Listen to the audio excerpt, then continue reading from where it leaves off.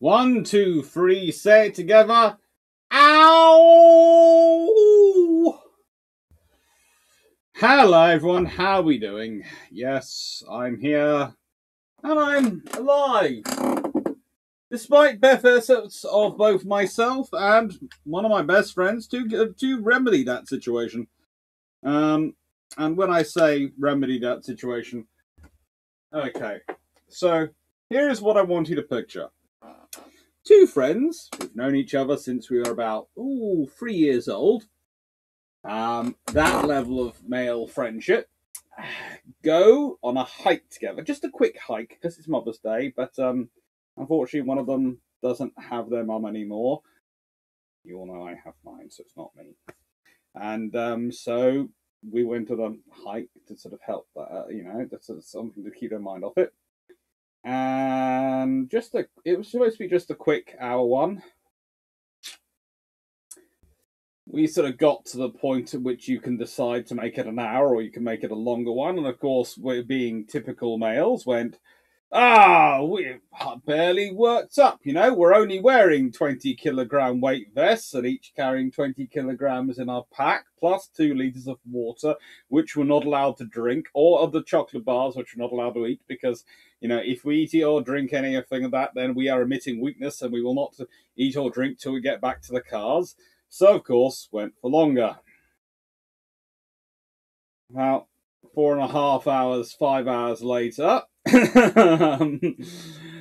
missed lunch, so haven't had lunch today. Got to the edge of Headley because we left Headley, walked down from Headley, went round sort of Box Hill right the way. If you're ever in this area, where I come from, there's a lovely viewing place called Box Hill. You can walk right down the hill, walk through the sort of valley a bit, and walk across some stepping stones, and then walk right up the hill again. And it's a nice hill. Anyway, so did all that, got to the edge of Headley, went, barely tired. Yeah, let's up the pace a bit. Why up the pace a bit? Let's race. Anyway, I'm alive. I say I won the race back to the cars because I think hand touching the car beats head touching the car. Because hand is something you're placing to touch the car, whereas head, you're falling over and collapsing. So I think hand beats head, but we officially are calling it a tie. Anyway, that's why today's questions, because honestly, I'm not sure if I'm going to collapse on you all from having done all that. At least, well, I could order a Chinese this evening. I'm fairly sure I could either order a Chinese takeaway or a big pizza, because I've probably done enough calories I could eat a huge amount and still be on a diet. Hello, everyone. So let's answer the questions. Now I've got the embarrassing story out the way. Hello, Peter Dawson. Hello, Carmen. Hello, Rick Gazava. Sorry again for being late, but that's why. Then I came home and walked the dogs.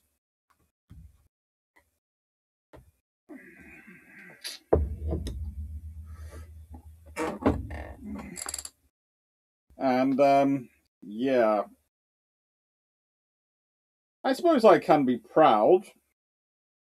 Fitbit-wise, my Fitbit is incredibly happy with me today. Back-wise, the back is less so. Hello, Rick Zava. Hello, Vice Admiral Nelson. Hello, Teamy Locker. Hello, everyone. You said the Spearfish is an AEW suitable. Can you elaborate why it's the wrong airframe for the job?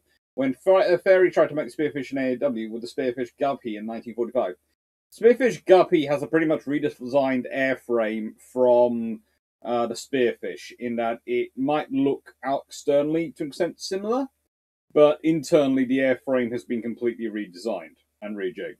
It's basically a new aircraft. Hello, Vision. Sorry, it's only a quick hello. Your lunch is up, but I hope you had a good lunch. Hello, George Newman. Hello, Andrew Paul. Hello, Christopher Ryan. Hello, Stephen Richards. Hello, Peter Dawson.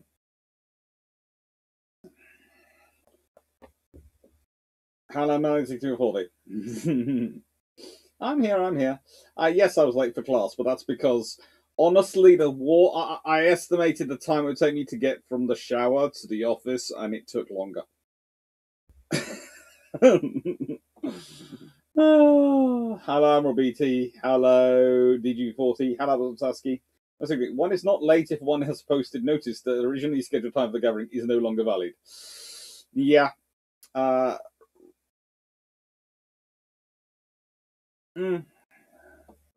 Vision, Russian bombs would hit the UK before the US and Canada. Yeah. Thanks to both timing and to distance. Hello, John South.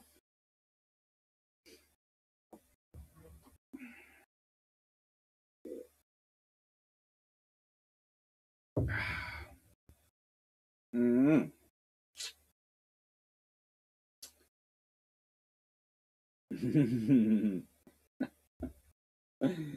Hello. Yes, I did. If ever I'm late, I do tend to do a post on the community page, especially if I'm changing things and if I'm being late. I try and be helpful.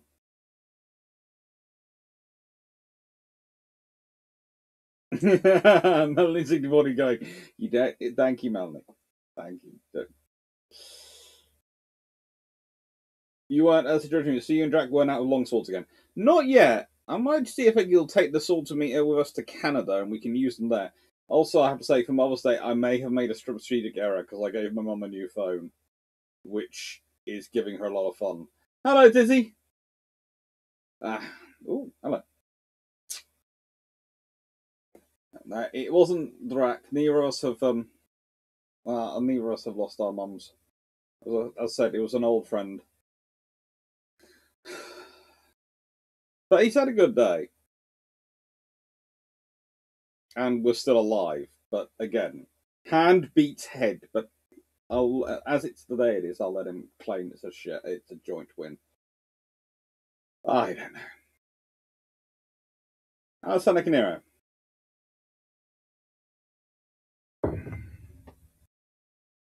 Our questions. Have you heard of Buddy the Cat? I sent you PM on Discord about him.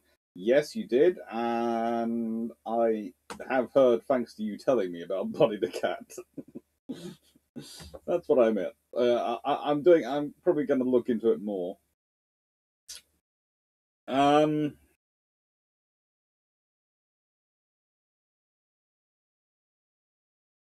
Vision, no counting Headley Lamar working on torpedo guidance system during walk to and from Headley. No. Angel, what was Norfolk's conditions in 95? Was she too worn out to be retained for a few years, considering some of the early counties were? To connect that, had the 9.2-inch heavy cruisers been built, would they have been used post-World War II? If the 9.2s had been built during the war, they would have probably retained. In fact, the odds are if you got 9.2s, you retain those instead of the towns, counties, and Vanguard probably all go. And the Royal Navy retains the 9.2s for a good few years, which could lead to something slightly larger and much more prettier than Tiger being in existence. But Tiger and Lion and Blake, we'll leave that to one side. What was the US reaction to Nelrods? As I read, Congress transcripts where they were expecting them to be a super hood or two more hood-like ships. Mostly in the case of Oh Sugar. But also because what the British had done was built something just fast enough to be fast enough than most of the US battle line, and more powerful in terms of armor, and it had significant firepower capabilities that they were sort of going, oh, that's what the Brits have done. It would have been. It was a case of, well, we can't build anything, so we can't react. But I would argue in many ways the Americans' later fast battleships are, to an extent, a reaction to what they perceive the Japanese would likely build in reaction to the Nelrods.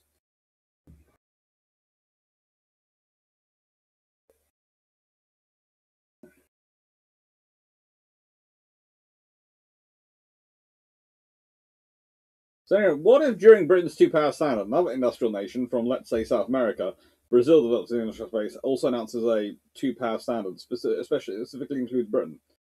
Britain probably goes... This is going to be interesting. Basically, an infinite building run. Because Britain's will be any two the next two largest powers combined. So if Brazil is specifically building to match Britain and the next largest power, at a certain point, Brazil could end up matching itself because it could become the second largest power. In which case, could get very, very confusing. So yeah.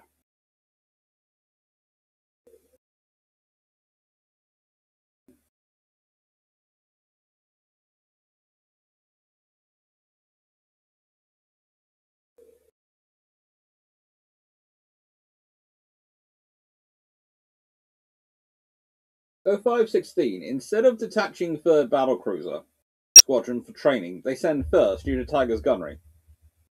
Thus, at Jutland, the cat swaps face the eyes, which makes them probably more survivable.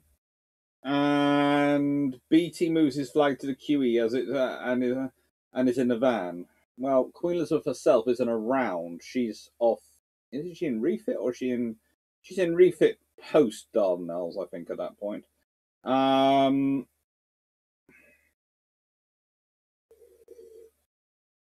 just going to finish the milk and then I'll get the iron brew out.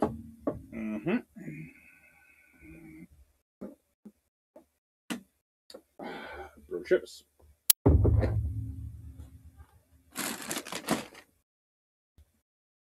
Iron brew. Don't worry, this is the open bottle, but I do have an unopened bottle as well. In fact, 2 or 3 unopened bottles. Let's see. If BT's in the Queen Elizabeth's and they're in the van,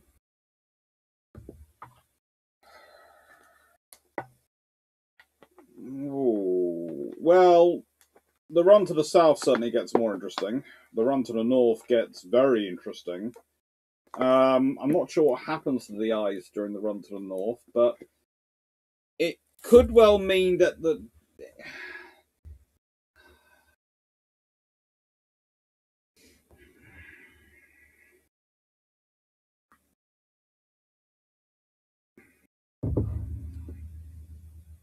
let's put it this way.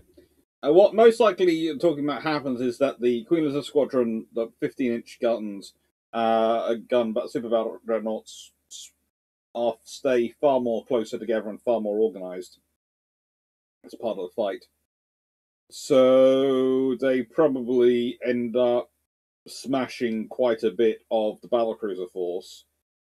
The eyes, if they get caught in any way, shape, or form in Jutland, are not going to do well. They're just not designed to be. In fact, if any battlecruiser is definitely not designed to be anywhere near combat, it's an eye class.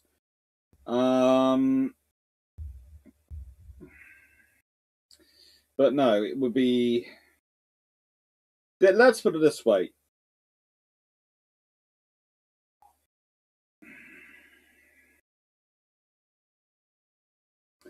The first scouting group would have a bloody nose at some point during Jutland. And that might, depending on how the Germans react to that, how Scheer reacts to the news, will impact on how the battle plays out. Because if you see, whilst for the Germans, getting the Queen Elizabeth on their own it would be kind of like a dream. But it's a dream which is going to take a lot of pain. And the thing is, the only ships they've got that can catch them are the battle cruisers. And the battle cruisers will be shredded by them. Basically, the only hope for the battle cruisers is they get within torpedo range.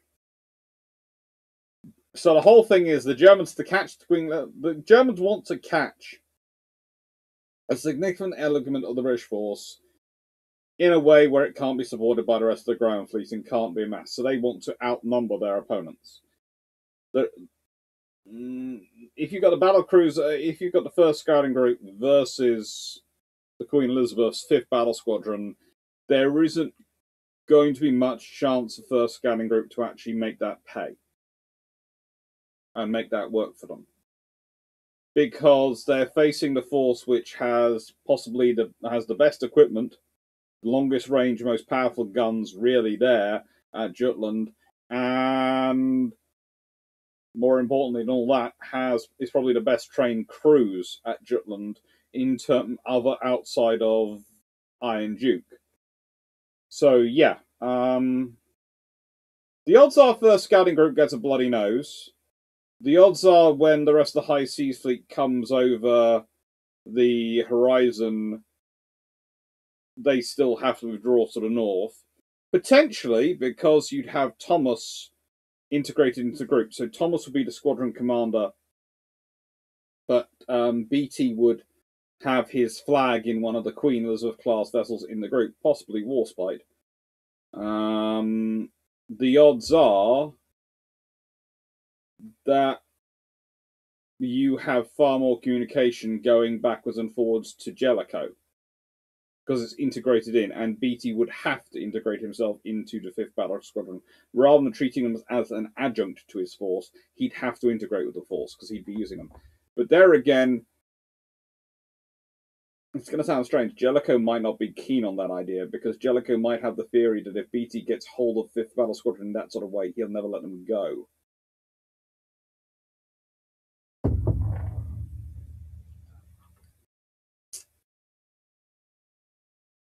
Good luck, Bichon.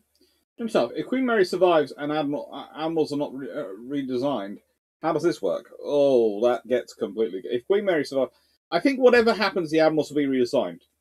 This is the point. Admirals are redesigned based on Jutland experience, and most of that experience doesn't come from the ships which were sunk. Most of that experience comes from the ships which were damaged and the studies of those damage. So the thing is, if Queen Mary survives, the odds are she's had damage. So the odds are that that will make her that will feed more information into the redesign of the hoods of the Admiral class. Paul Amos, hello. Question: what books do you think are the best from visual depictors of the 20th British 20th century British Navy ships, please? There are some pretty good books, but there is one series which I really do enjoy, and I have the entirety of them. Oh, and you made me get up. That hurt. That hurt. Ow.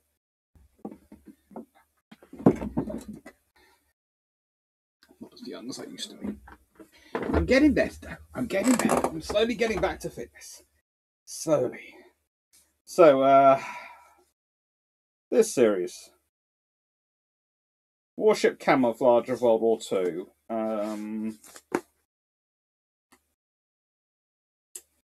By Malcolm Wright. Really cool. Excellent content. And worthwhile looking at. You always have to remember, and I do always say this when you're looking at camouflage books, you do have to take them with a little bit of a grain of salt, because they're trying their best to give you a artistic impression of what the camouflage was like, and they do it as close as they can. Is it going to be 100% perfect? No, because the canvas that people were painting on was the ship, and when they were painting on the ship, there were loads of sailors doing it. And do you imagine the sailors were so committed to the paint scheme that they would follow the exact rules, or they'd paint it just as they felt like it, to an extent, as they felt like it?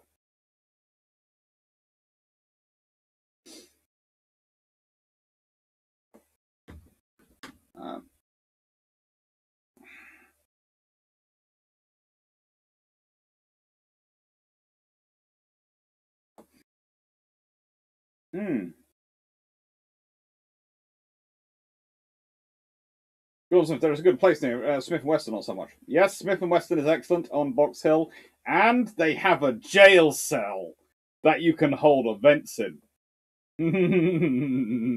I may or may not have had birthday parties at a disturbingly old age in there.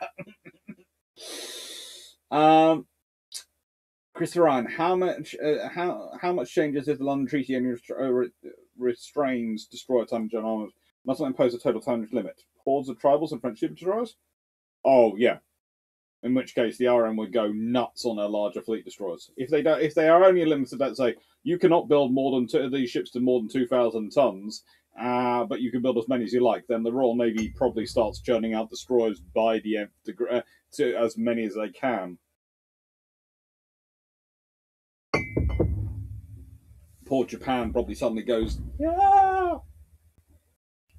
The Fletcher Horde starts early. Steam Richards, 3-inch automatic on Tiger is built. Would they have been viable AA system in 1982 Falcons? They'd been useful, yes. Especially in the San Carlos Bay. That's it. So the US shot themselves in the foot 3 times. Hood, Nelson, Romney, all better than obviously standard series battleships. Pretty much, but they're supposed to be. They're all newer than most of the standard series. If they weren't better, the Royal Navy would be asking questions of their constructors. Hello, Ian Winter. Let's go on. If the Lion class had been built, would they have all been built to the 1938 design, or would the first pair be 1938 pair Lions, and second pair be 1942 Lions, and the last two being 1944 Lions? If you're changing designs, probably. And honestly, there probably will be batch built in pairs.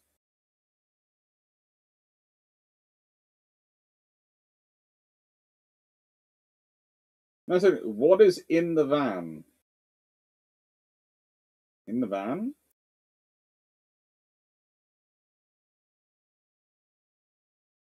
You'll have to give me context on that one.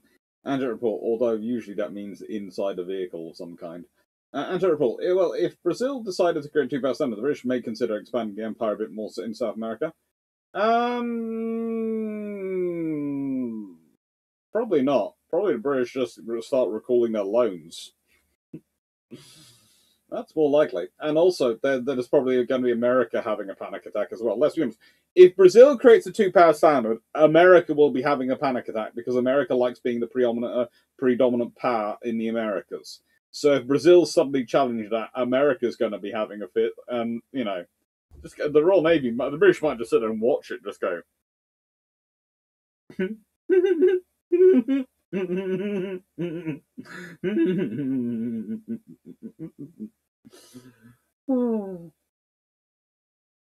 Oh, Gloria was sick in a van on Monday. Ooh. Yeah. In the Vanguard. John Barron. Probably Vanguard, yeah. I was talking about Vanguard. So, how far would Britain push the building race before trying to negotiate something with Emperor Brazil? Honestly, this is going to sound terrible, but Brazil's population in that period and their financial stability, even if they have managed to build up the industry to actually build battleships to a 2-power standard and have it, then the British probably build up as happily as they can get. But also, you have to remember there is an advantage for Brazil and an advantage for Britain that Germany and Britain does not have. Germany and Britain are either side of the North Sea from each other. Brazil and Britain are other ends of the Atlantic.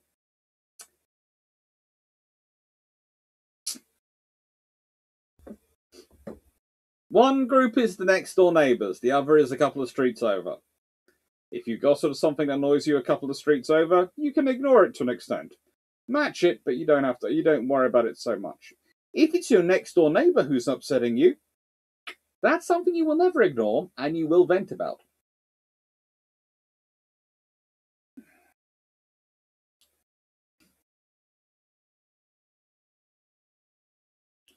Anyway, any reason that once the 35,000 ton limit was no longer in place, could later KG5 have a twin replaced with a quad? Theoretically, they've had to redesign the hull though, because after I designed it to support the twin, but they could have gone to the quad, which would be originally what they wanted. And trust me, 12-14-inch would have been a pretty cool system to have. That would have scared a fair number of people. In the Vanguard, a leading element, yeah. In the van, in front. Well, that's the context. This is why I shouldn't answer questions when I'm still recovering from and not had enough iron brew yet. Recovering from my oh, seriously, there are hills in Headley. I had to run down and up them. I was carrying 40 kilograms, 20 weight and 20 in my backpack, and 2 liters of water, plus 2 chocolate bars.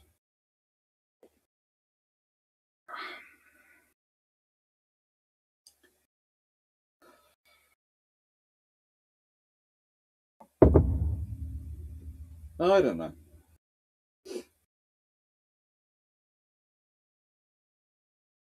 After BB28, speaking of Washington-London naval treaties, what would the effect have been if they had limited everyone to a set number of ships, but no limit on said ships' tonnage or guns?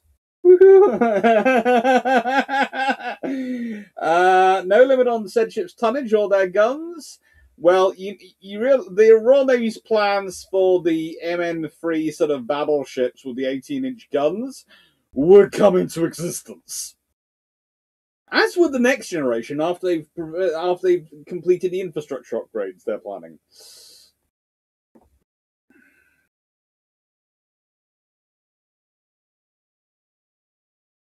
Vice Admiral Russell, the bad gunnery training of BT's battlecruisers in confined waters is legendary. But where did the High Seas Fleet train its gunnery crews? In the Baltic. Hi, Stafford.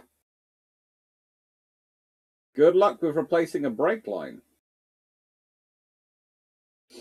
John Barrett, how would Bismarck be if longer, other than possibly faster? More neurotic. Honestly, the Bismarck design is just. If you make it any bigger, the thing is that the bigger you make Bismarck, and this is what I think. This is why I think Scharnhorst and Eisenhower work out so well. They're the sweet spot. They're big enough they can absorb all the weirdness, which makes the Panzer sheath of the Deutschland class just wrong. But they're not so big you can start going, I'm going to add in an idea. I have an idea. I have a cunning plan. Because it's usually what happens to Bismarck and Turbot. So the bigger they are, just think the more random stuff they get. I mean, probably at some point, if they get big enough, they get a flamethrower added on for no particular reason. Seriously, look at the weapons list for what not only what they fitted, but what they were considering at certain points fitting to Bismarck and Turbot. And it's basically like, well, you could honestly go with an industrial list of what weapons does Germany produce, and it's a copy-paste almost. We produce all these weapons, they'll all be fitted to our battleships. Every single one.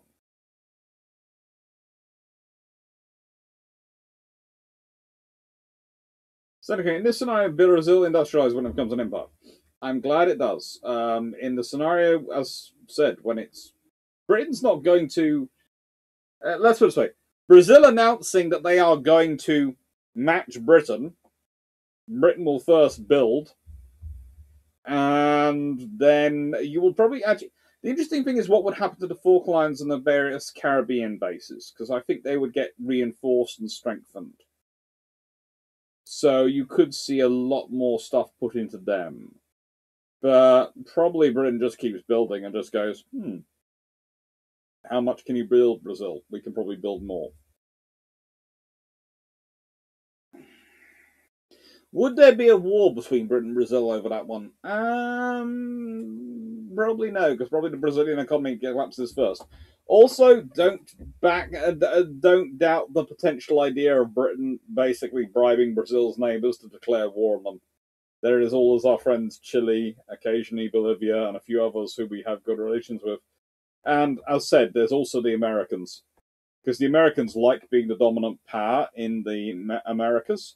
And if Brazil is getting that big and that capable, then America's going to have its nose put out of joint.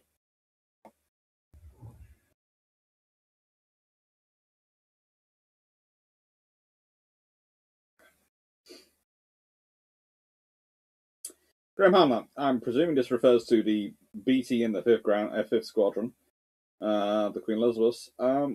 Would she possibly bottle it and run, so no Jutland? Maybe he thinks he run into the ground fleet. Potentially. He might well interpret the 5th Squadron being in front, them being the fast squadron of the Grand Fleet, and think that he's run into the Grand Fleet and missed the battle cruisers, and the battle cruisers are behind him. Schumacher, what do you think of Admiral Villeneuve? Do you think that his decision to sail was more about self-interest or belief that he was the best person in the job? So if his replacement was going to do what Napoleon wanted, then he might as well do it. I think pretty much it's a combination of all those things. It's a combination of he thinks he's the best person for the job, that is successful to do what Napoleon wants him to do, and frankly, the only chance he's got to redeem his career and protect himself is actually to do it. So he's got to do it. Hello, Mac Evans. Following France's capitulation in 1940, and if you had a larger French destroyers, say 8 to 12 of them, sailed to Britain's ports, can you find? How would they be used? They would probably be starting off with escort duty, which most destroyers ended up doing at certain points, but probably they'd find themselves being used in the Mediterranean and occasionally sailing under close enough to French colours so that the Italians and the Germans had to be careful about what they were hitting.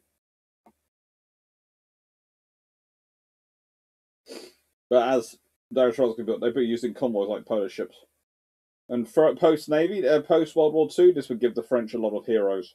Trust me, that every single officer on those ships, especially their commanding officers, but whoever was in charge of them, would be lionized in French popular history. They'd be the 12 gods of the Navy. There'd be every single ship that's been built since World War II would be named after one of them.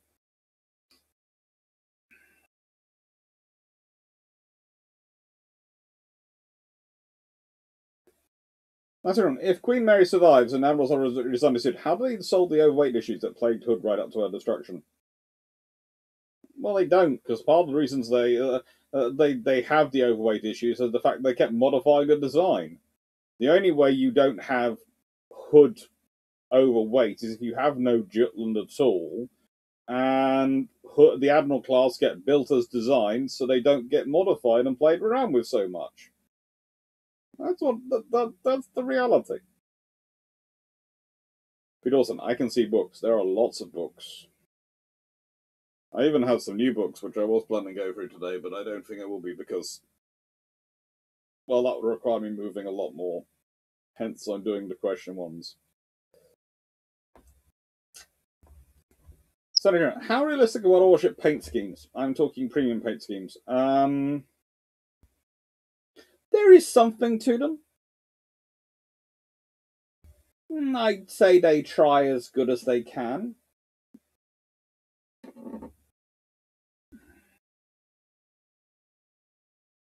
Wouldn't their range be such an impediment to convoy escorters? Also, I have a feeling their size and armament can make them well suited elsewhere. Frankly, everything is doing convoy roles. And that's the thing is the Royal Navy in 1940 to 41 and really to 1942 can't be really picky about which ships do what. It's a case of it's occasionally picky in terms of if there's a very scary mission going on, you'll find a tribal class destroyer doing it. But other than that, they're pretty much going, right then, we have destroyers, we have convoys, go. And there's the East Coast and West Coast, the East Coast convoys for Britain. There's, as I said, the Mediterranean. Mediterranean is probably where they end up most of the time. Hello, Gordon Smith.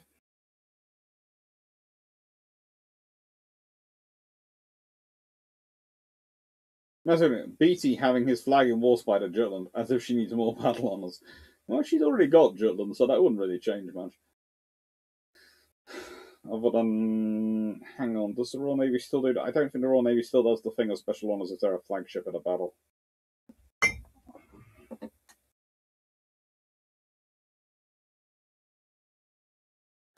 So anyway, I still want HRS Unicorn in My Little Pony paint scheme.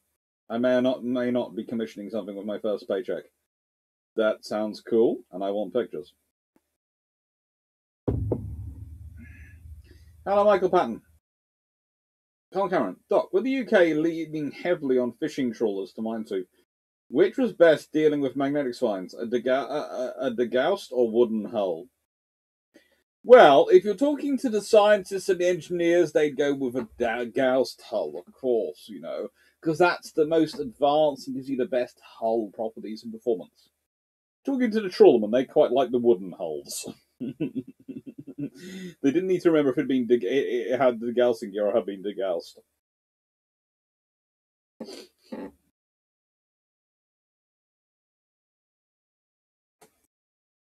And I was like the goat.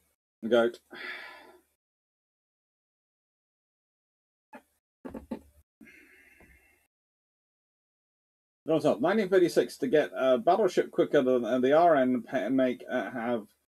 make a proto Vanguard with spare 15-inch turrets on a modified KGV hull instead of the historically modified Lion.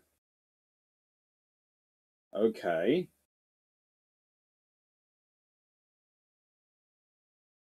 Is there a question, or is that just a dream? Because either would work for me.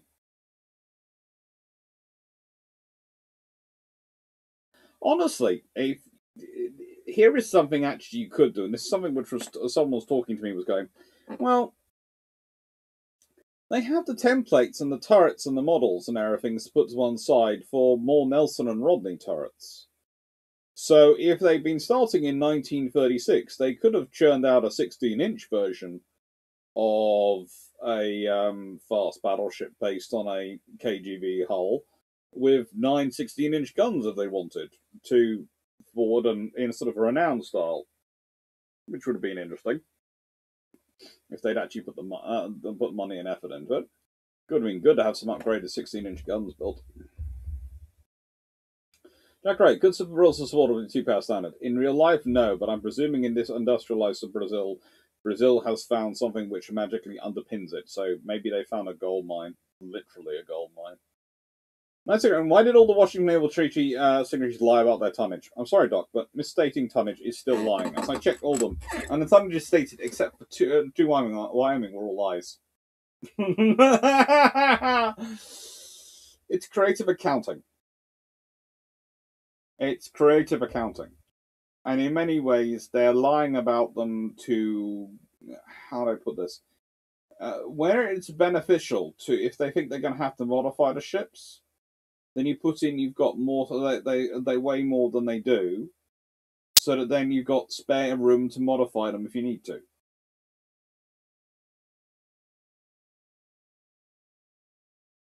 That's what they're after.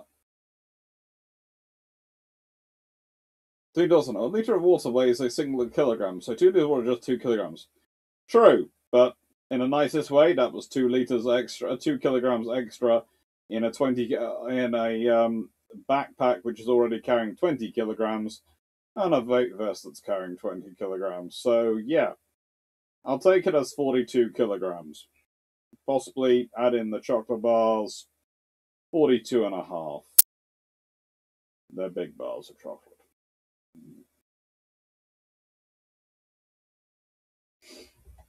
And that's before you get on to all the other things I was carrying. 10 of Elka.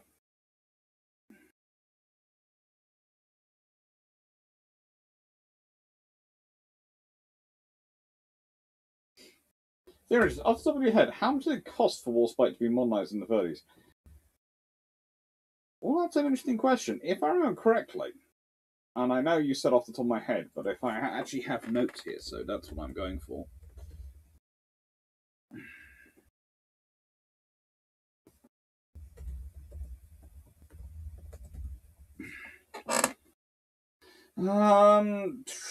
She was between 1934 and 1937. She was reconstructed at a cost of 2.363 million. Now, the reason I have this up here, and I do have the notes, is because her reconstruction cost of 2.363 million is almost as much as she cost to build. She cost 2.524 million to build.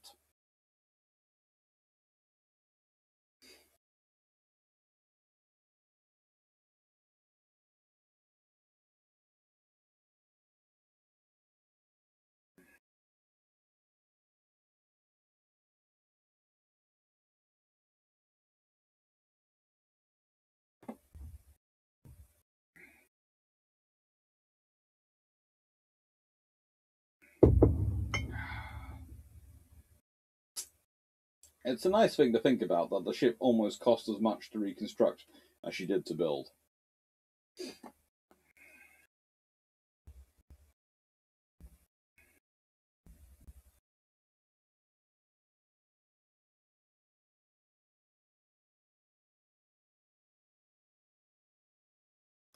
I was going to go, what would happen if instead of Bismarck, Germany managed to build a Yamato-class vessel under license from Japan?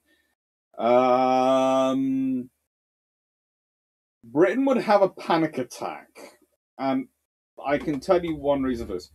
Okay, Japan could build the Yamato class and hide it to an extent from America and Britain. America and Britain knew it was being built, but they didn't know the details of it.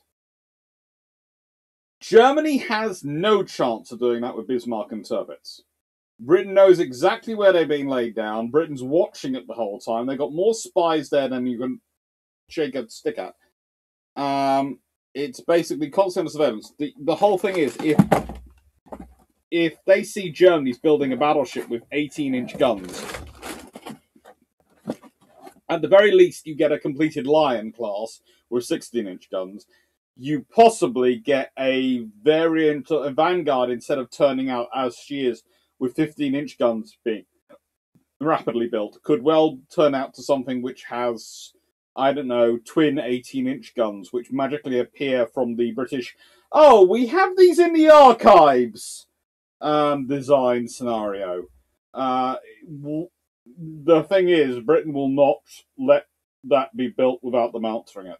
It must, as I've often said, if Japan had admitted they had the Yamatos in 1941,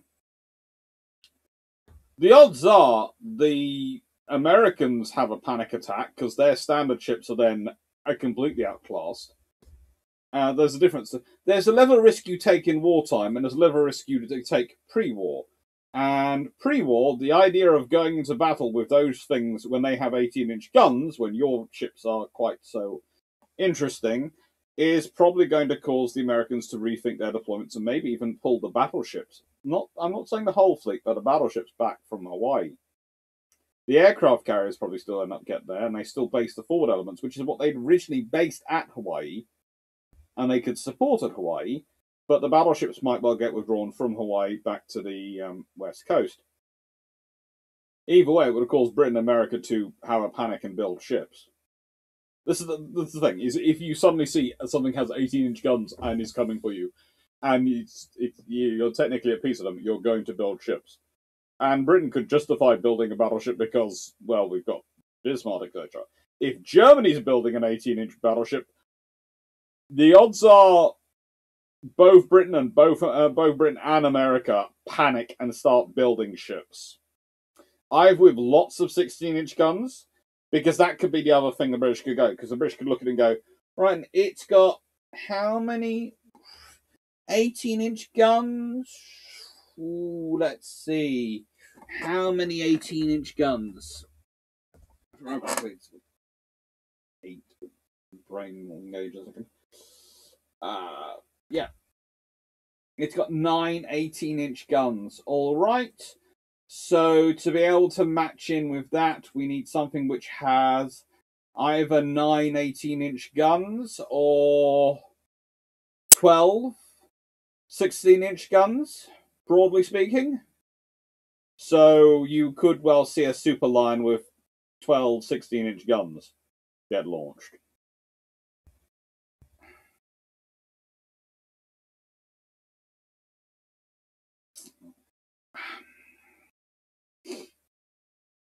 Hello, Paul Bestwick.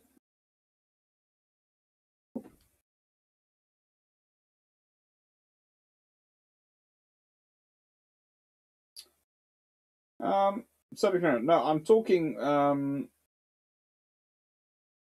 Brazil industrialized in the same time as Britain is. Brazil first builds a normal industry. The Amazon industry becomes a rival of time in terms of shipbuilding by the 1860s or 1870s. Then you have problems, but it could be interesting.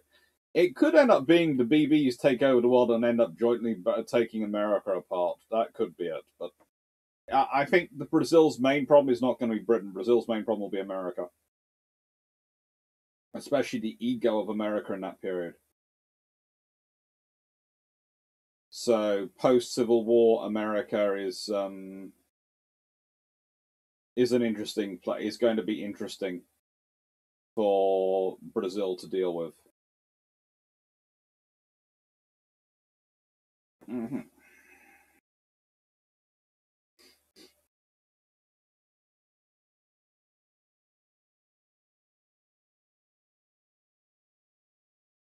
I think Bismarck is pre-dreadnought design Air Force trying to build a fast battleship.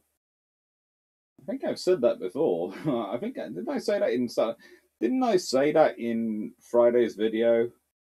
I think I put that in Friday's video. There is a lot of pre-dreadnought. There is a lot of pre-dreadnought ethos in the German Navy that's built in World War II. What can the RN get us if they've been honest with the weight of the Free King George V Super Dreads and Thunderer, which gives them 7,000 tons to play with?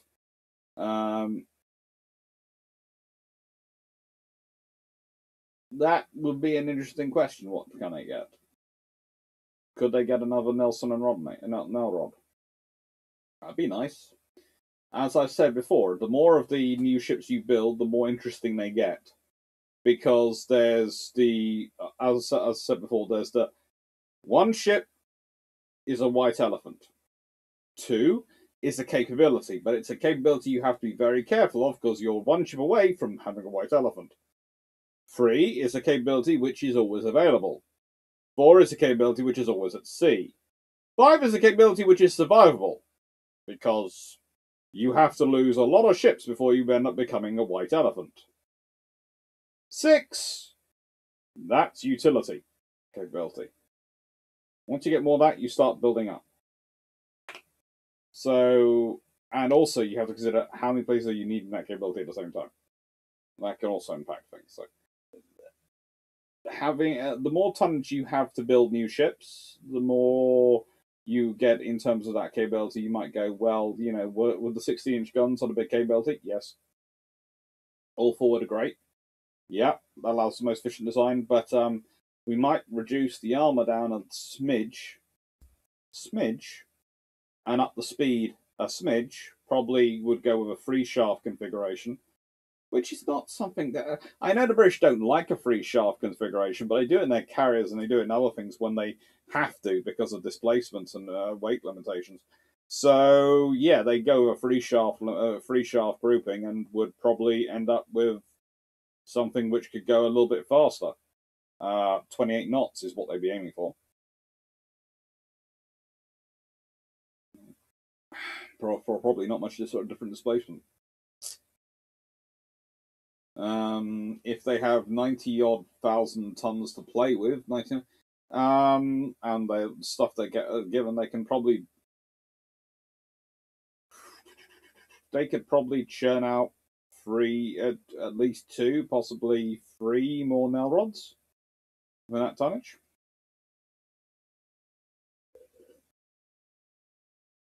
If that's the case. Alpha B228, how much could a treaty ship go over the prescribed tonnage before it's considered to be cheating? I know Winchester and it was 599 tons over 10,000 ton limit. As a rule, it was give or take 10%. Kind of like we do with essays, give or take 10%.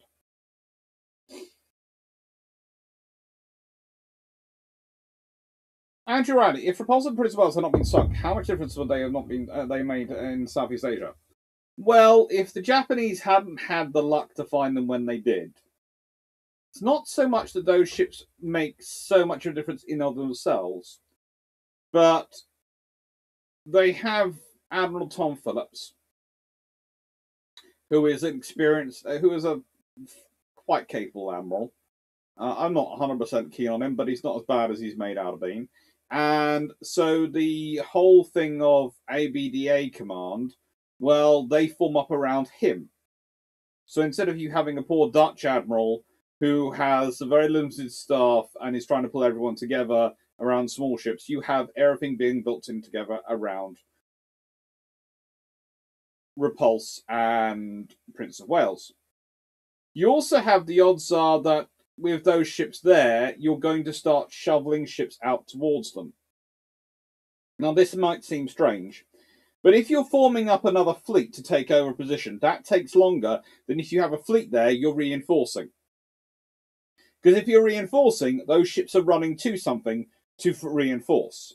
So you might end up with an aircraft carrier managing to make it out there quite quickly, etc., or things being sent. That could give them a bit more of a viability. How does it affect things? Well, it depends how the Japanese respond, which also depends on what the Americans are up to. If the Americans are as active as they were traditionally, then probably not much. The Japanese form up, come down and smash with everything. Basically do a full Hulk smash. But if the Americans decide that, hang on, the Brits are blocking them, and if we send our equipment, our ships over to them as well, and ABDA Command becomes a multinational fleet which is actually strong, maybe it gets a British carrier, maybe an American carrier as well, and all those things added into it, then it could become a significant roadblock to Japanese maneuvers and could actually give MacArthur time to, I don't know, wake up, remember he's a general, not a movie star, and actually organize things. Or just find someone who can organize things and then take credit for it. I don't really mind which way it goes. The latter is probably the most sensible one.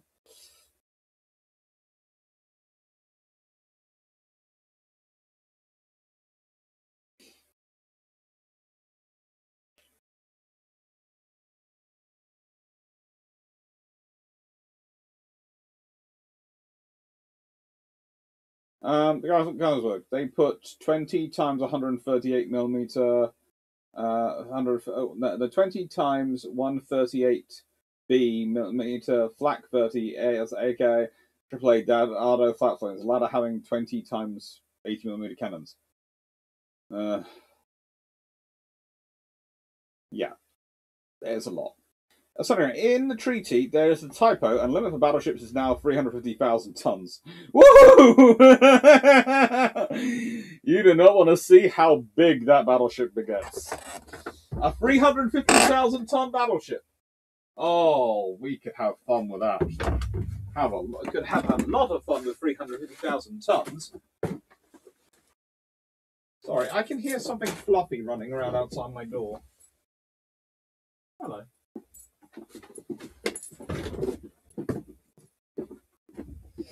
To what do I owe the pleasure? Oh, you want a biscuit, do you? Alright. How does it Foxer? Yeah, 350k. You're talking, I don't know, 12, 15, 18-inch guns? 350,000 tons. I can build a very large ship. The modern US aircraft carriers are only 107,000 tons, so think about something the size and scale of that. But with massive guns. Might even get the 20-inch guns built. The H-89. Were there actually any plans for Germany to give the IGN the designs for the Scharnhorst? I know Battleship New Jersey mentioned the US fought them. Well, that's because the Americans did like to perceive that the Japanese needed the Germans' help to build any decent ships. I myself think that the Japanese, if they got the plans for the Scharnhorst, would have found them the source of endless comedy. As much as I'm a fan of the Scharnhorst, and do consider them possibly the best of the larger ship designs that the German Navy actually does build, and I know that might seem strange, but they are certainly the best of them. I would not, under any circumstance, think that the Japanese couldn't build a lot better. With their eyes closed, hands tied behind their back, and while singing the Okie Kokie. And if you don't know what the Okie Kokie is, look it up. But yeah, the Japanese would have had a good laugh. That's right, the battle must be for Warspite be surviving Beatty. Warspite managed to survive Beatty on many occasions. And did it? There's a Foxo, John South. There's a Foxo. A bit weird. Did you know if the Chinese Grand Canals had any effect on the Ironclad pre-general era? How could they have used the Grand Canals versus the Japanese to give their fleet an advantage?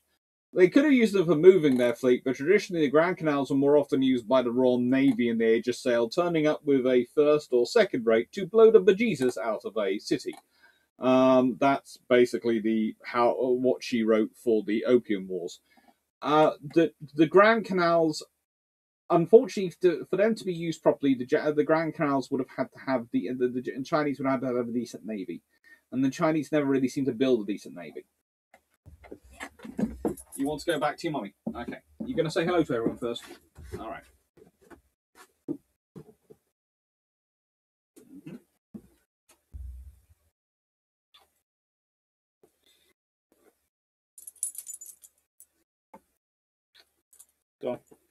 I'll let you go back to your mummy.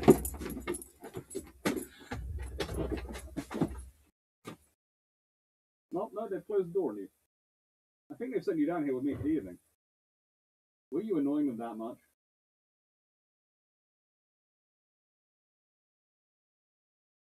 In. Go on. I'll give you a biscuit. Go on, Big Fluff.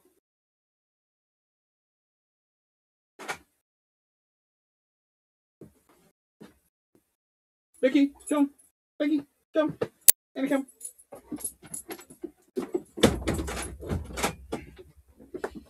Appears I have got a fluffy research assistant for the evening now. I know. I keep my word.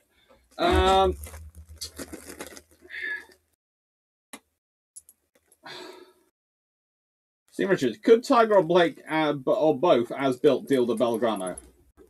Well, they could both deal the Belgrano. They'd be newer ships than the Belgrano. They've got also loading 6-inch guns. Theoretically, if they work and their rate of fire keeps up. I don't know. Let me just. Sorry, a piece of thing has just dropped on the floor. I'll give you the biscuit, which is the important thing, and that'll keep you amused. And then I'll go hunting for the cable, which is dropped on the floor, before you try and eat it. You might claim you won't try and eat it, but I know you.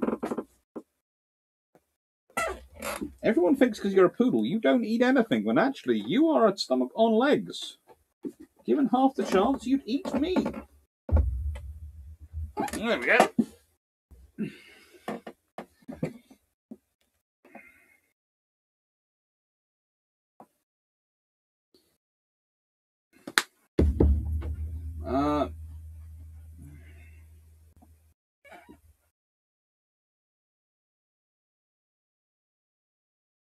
Did the King George V get Vickers 14-inch, or did the British government a bit of trolling and design a custom one and not let it be produced by Vickers? No, they got the Vickers 14-inch. A version of Vickers 14-inch. Paul Amos, does the similarity between the building cost and refit of Warspite take into account the buying power of a pound? Pretty much. That's the reality. Inflation and various other things have got involved, and that's why the cost is almost as much to upgrade her as it costs to build her in the first place. Rufus Alva, when the Royal Navy ships were repaired or upgraded in American yards, did the US fabricate the Royal Navy specific parts, or were they shipped from Britain? And also, did Britain have to pay during World War II? Prior to Lend-Lease, Britain had to pay. Some parts were shipped from the UK on board the ship which actually took them and needed them. I think that was what Rodney was doing before she got involved with sinking the Bismarck, from memory. And some the Americans produced, and some they just put in American parts, and then found out that the British and the American definition of various things was different. The imperial gallon versus the US gallon were different. The imperial measures of pressure versus the US measures of pressure turned out to be not that dissimilar, but dissimilar enough to cause issues. And there were also issues with terms of measuring of voltage, etc. It was an interesting time getting the ships to work together, let's put it this way.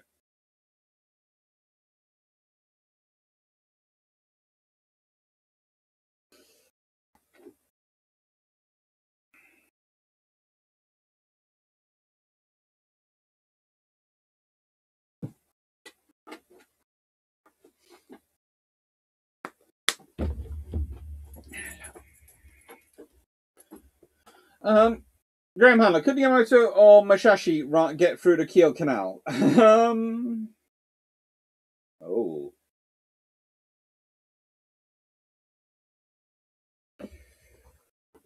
For that, I have to look up the dimensions of the Kiel Canal, because it's not the width I'm worried about. It's the depth.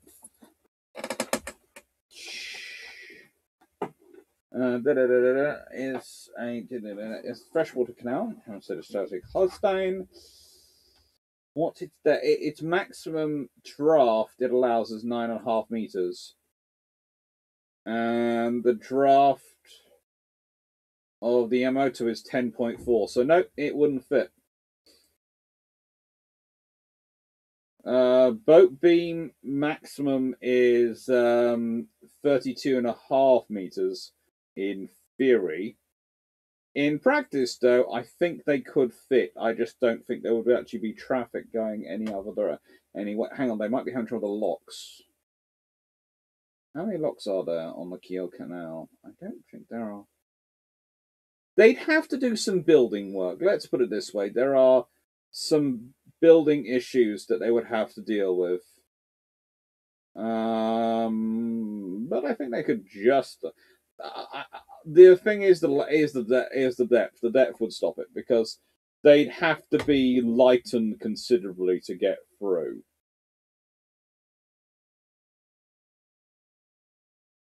They're too long, too fat, and too deep in draft, theoretically. But I think the only one which isn't able to really be worked around is the draft. They'd have to do some massive work on terms of dredging.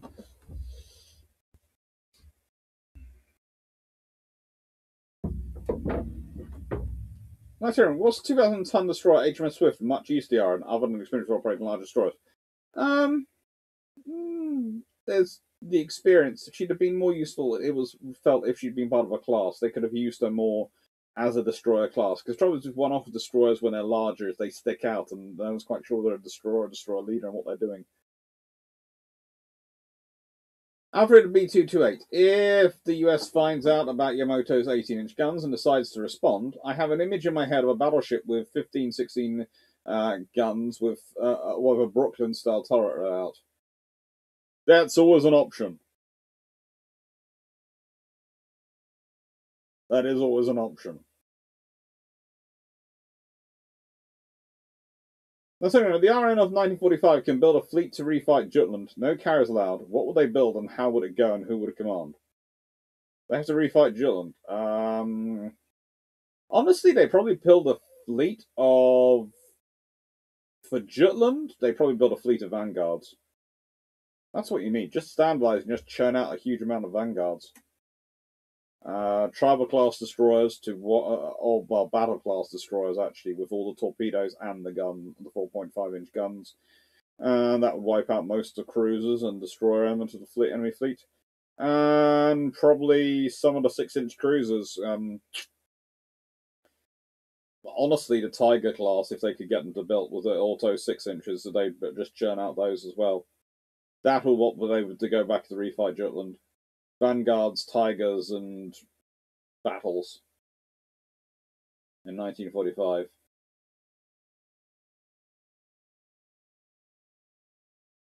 Bullfish going. If you were to introduce a Hawkins to a large rock, what year would be best to prep for World War One, World War Two? What would you replace them with?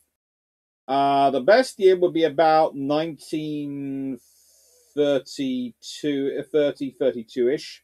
So you can continue on with county construction and hopefully get something decent. Just introduce them all to large rocks. Hello, how can I go? Very well. Sorry. Good evening, look. Fun fact. Cat in my laps are awful. Yeah. As far as the Americans are spooked by Hood and the Finnish Lexington and Saratoga as battlecruisers in the place of the Colorados. What effect does this have on the US Navy's treaties in World War II? The Colorados get converted instead? No, the other Lexingtons would get converted. No one would want to try and convert a Colorado to a carrier. No. So if they finish off Lexington and Saratoga, then it's the next two get converted. And then the Americans end up with quite an interesting fast battle group based around two task forces based around a battle cruiser and a fast battle a carrier based battle cruiser converted to a carrier. Honestly, that'd be a pretty good task force, and it might be something which causes the Royal Navy to have a panic attack, because that would be a very interesting force to try and deal with.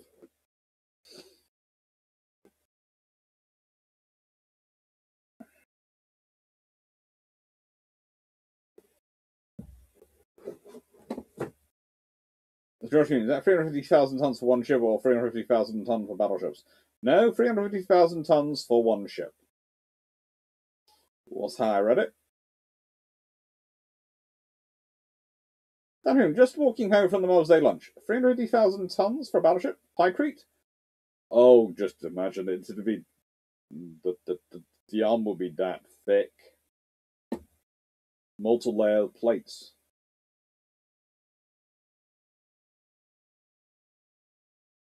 Not that Bismarck had that much 20mm. It's just the 20mm flak ammo are not good for 20mm float plane cannon. No, this is the other problem with the Bismarck design, is you have so many guns, and the guns can't interact or share stuff at all. This is why you pare down, because then you don't carry much ammunition per gun. And what you need on your ship is ammunition per gun.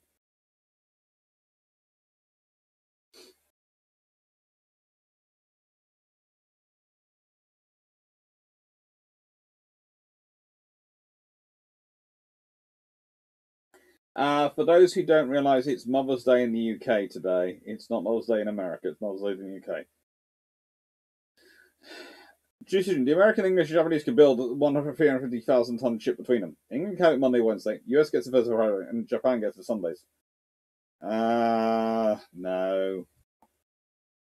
Britain would never let the Americans drive it. They're far too careless.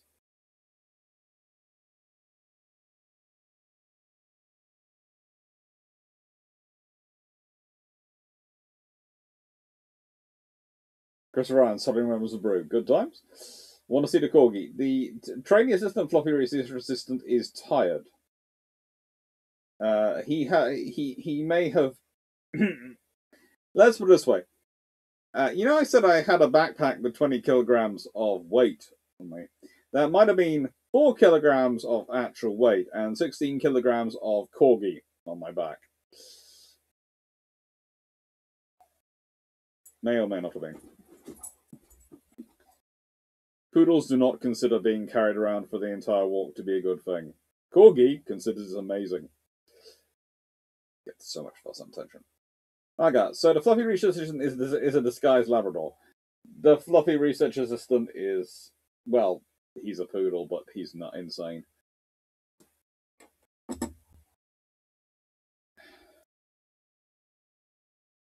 Jack, right. Wait, is that 24 and 24 and a half VLS tubes? You're winding up. Damn now, Jack. Is that great? At least the fluff is on Blue Healer. Blue Healers are alligators on legs with bottomless stomach. Potentially. Swap the VLS cell between two different ships on alternate months. It's the ultimate fitted for, but not only with, sometimes with.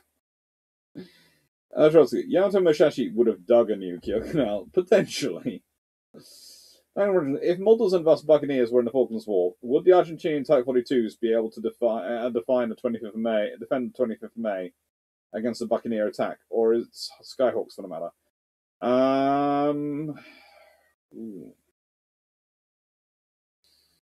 The thing is, the problem you have, and it's the same problem the British to an extent had with the Type 42s and the Argentinians. The British know the exact parameters and weaknesses of the Type 42. So their electronic warfare teams on Buccaneers, which always were quite good, would probably have a lot of fun knocking back the Type 42 radar to the point at which they got within missile launch range and then blast away. So that's probably the plan.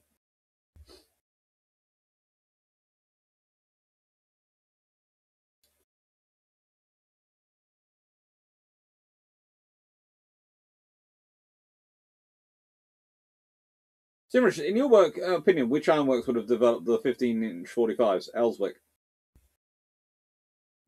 If in doubt, whenever Britain goes to develop new guns, they go to Ellswick. Whoever owns Ellswick doesn't matter, they go to Ellswick.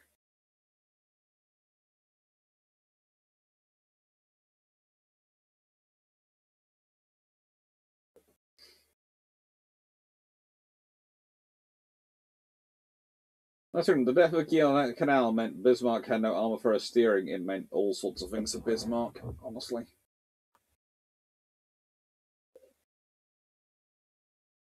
American instructions. Was the auto-loading 6-inch gun working in 1945? It could have been made working in 1945. It isn't because they go slow. Well, they could have made it work, like 1945 to an probably actually better than they eventually got it because they'd over-engineered it by the time it was actually fitted. Andrew, by some miracle, HMS Swift is not disposed of post-World War I and managed to survive World War II. Assuming the decision is now to use her convoy and our fleet as would she be renamed? If so, how? Probably wouldn't be renamed. Rearmed? Yes. And you asking rearmed at the moment. Probably a load of double 4-inch guns. A lot of double 4-inch guns in the mounts as they put onto the C and the D class vessels with them.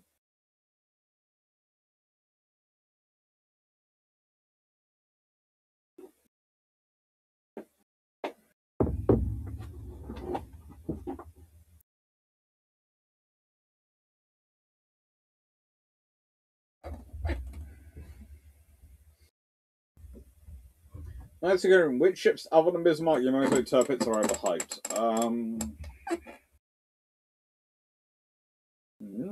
That's an interesting question. See, I have a soft spot for the Iowas. And I think because they're the last sort of big class of ships built, they do tend to get a lot of people's attention on them as they're some sort of thing which stands out on their own. But the thing is, you have to look at the other designs that were going around at the time, and if they'd been built, the Iowas would be definitely one of the better designs available, but they wouldn't have been quite so distinctive. But there again, I like them, so I don't really care about that as much.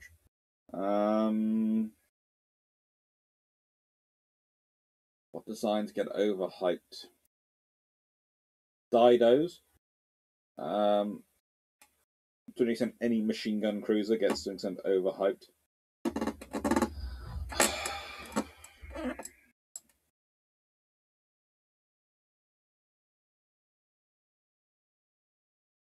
Littorias don't get enough attention.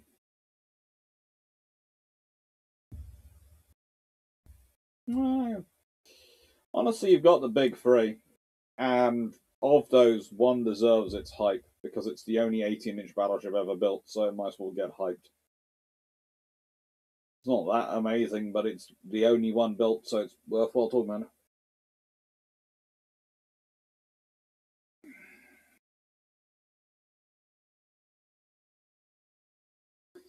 Let's stress, if a vessel from any era or nation could be found intact more or less in desert, Antarctic, Arctic, Black Sea, etc., what would it be? It doesn't have to be a specific vessel name, but generic type. What would be your preference? Well, I'd like an Age of Sail ship to appear from the Arctic, or a World War II cruiser. Any of the World War II cruisers lost would be quite cool. A battleship, a British battleship. Nice. I won't say Americans because there are a lot of American ships which have been preserved. Not enough. There are always more I would like to add to the list, but there are a lot there to stand as representatives of their sisters who've gone. The British don't have enough preserved, and I could be generous and go a French ship or an Italian ship, but honestly, I'm patriotic, and also I am a British naval historian, and I am frustrated by the lack of ships which have survived. So I would like to find a British battleship. So find one which was sunk at sea. So if we could find intact and floating up to the surface, I don't know, suddenly Prince of Wales, well, we found Prince of Wales and Repulse, but you know what I mean. If suddenly they floated up to the surface completely intact and museum ready, I wouldn't be disappointed if one of them was there. Repulse, preferably over Prince of Wales.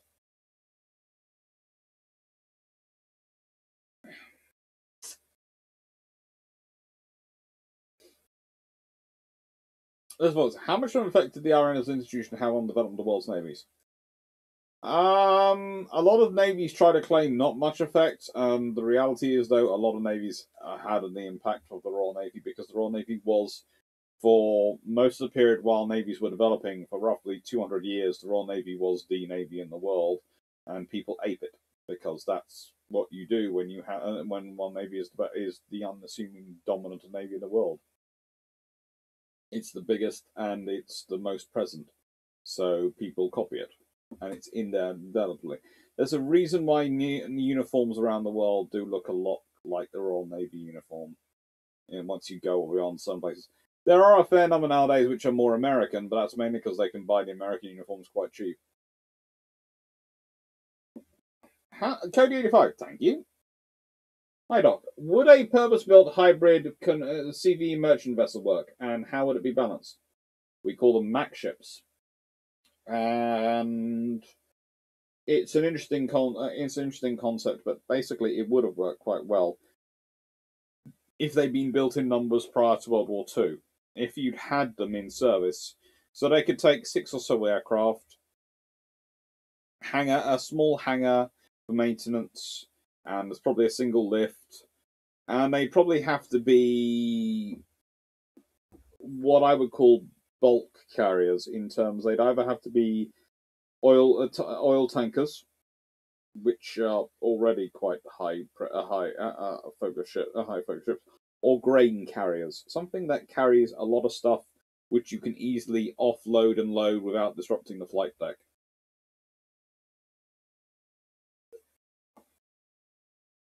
And having a lot of them in service prior to World War II would be great because you just make sure a couple are in every convoy.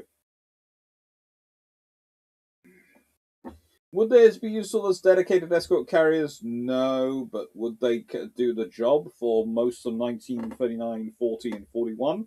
Yeah. What will they do to the enemy submarines? Well, if you have 12 swordfish in your group wandering around a convoy, able to operate from one of 2 flight decks, then they're going to cause trouble for your submarines to attack because your submarines suddenly can't spend their life on the surface, especially once they got anti-submarine air surface radar.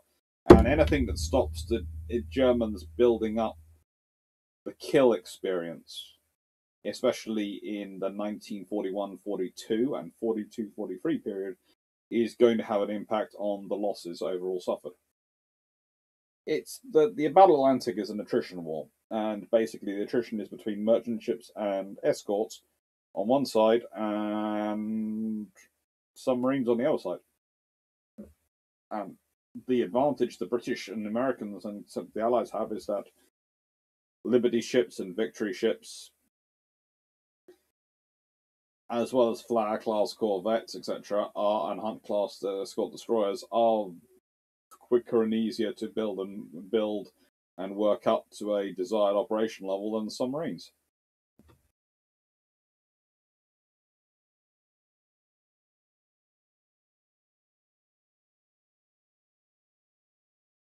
That's good. Clarke. Hello. What would have happened if the USN, instead of producing the damnable moving monowing, instead procured the glorious and divine biplane? They might have developed a night flying operational capability, because the only reason you would actually procure something like a swordfish, etc., at that period is if you're going for long range night flying. That's why you go with a swordfish, because the swordfish design is the way it is. It's to make it as easy to maintain, as easy to repair, and easy to fly as possible, because you're planning on flying at night. If you're planning on flying in the day, well, that's a lot easier to fly, and so you can go for a more difficult to fly aircraft and more complicated to fly aircraft. If you're planning on flying at night,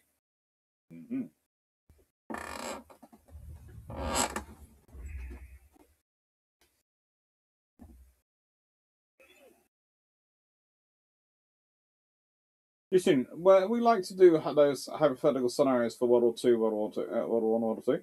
But if you wound up as First Sea Lord in 1760, how do you reform the RN back then?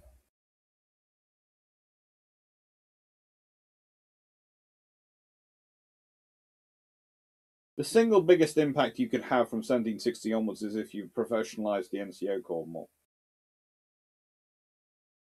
Yeah, but over and beyond everything else, if you could professionalise the chief petty officers, etc., and can make them into a far more professionalised section, so you had NCOs, warrant officers, etc., and the officers are all gradated in as part of the fleet, and enforce, maintain the education standards, maintain the requirements, but have the NCOs be and sort of have a professionalised non-commissioned officer formation, and probably have some section which allows for Mustang officers, to use that American phrase, which I quite enjoy, i.e. the promotion of NCOs to officers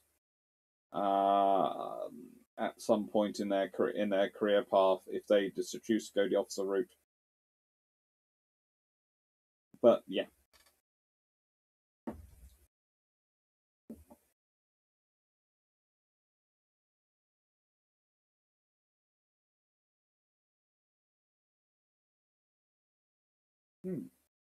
And to be fair to the subs, jobs were made more difficult by Argentine trackers and sea kings. Nothing else, they would serve as good distraction for buccaneers. What would Arleigh Burke do if he got a lot of Arleigh Burke class ships? Have a party. He would be literally happier than anything. There's a fox though. How much would an effect on how much of an effect did HMS Hawkins have on the cruiser development? And were they called armored cruisers initially? They were called large light cruisers initially, or Atlantic light cruisers. They were not armored cruisers. They were light cruisers, and they were suddenly designated as heavy cruisers. And this is my problem with the heavy cruiser designation, because you're turning a light cruiser into a heavy cruiser.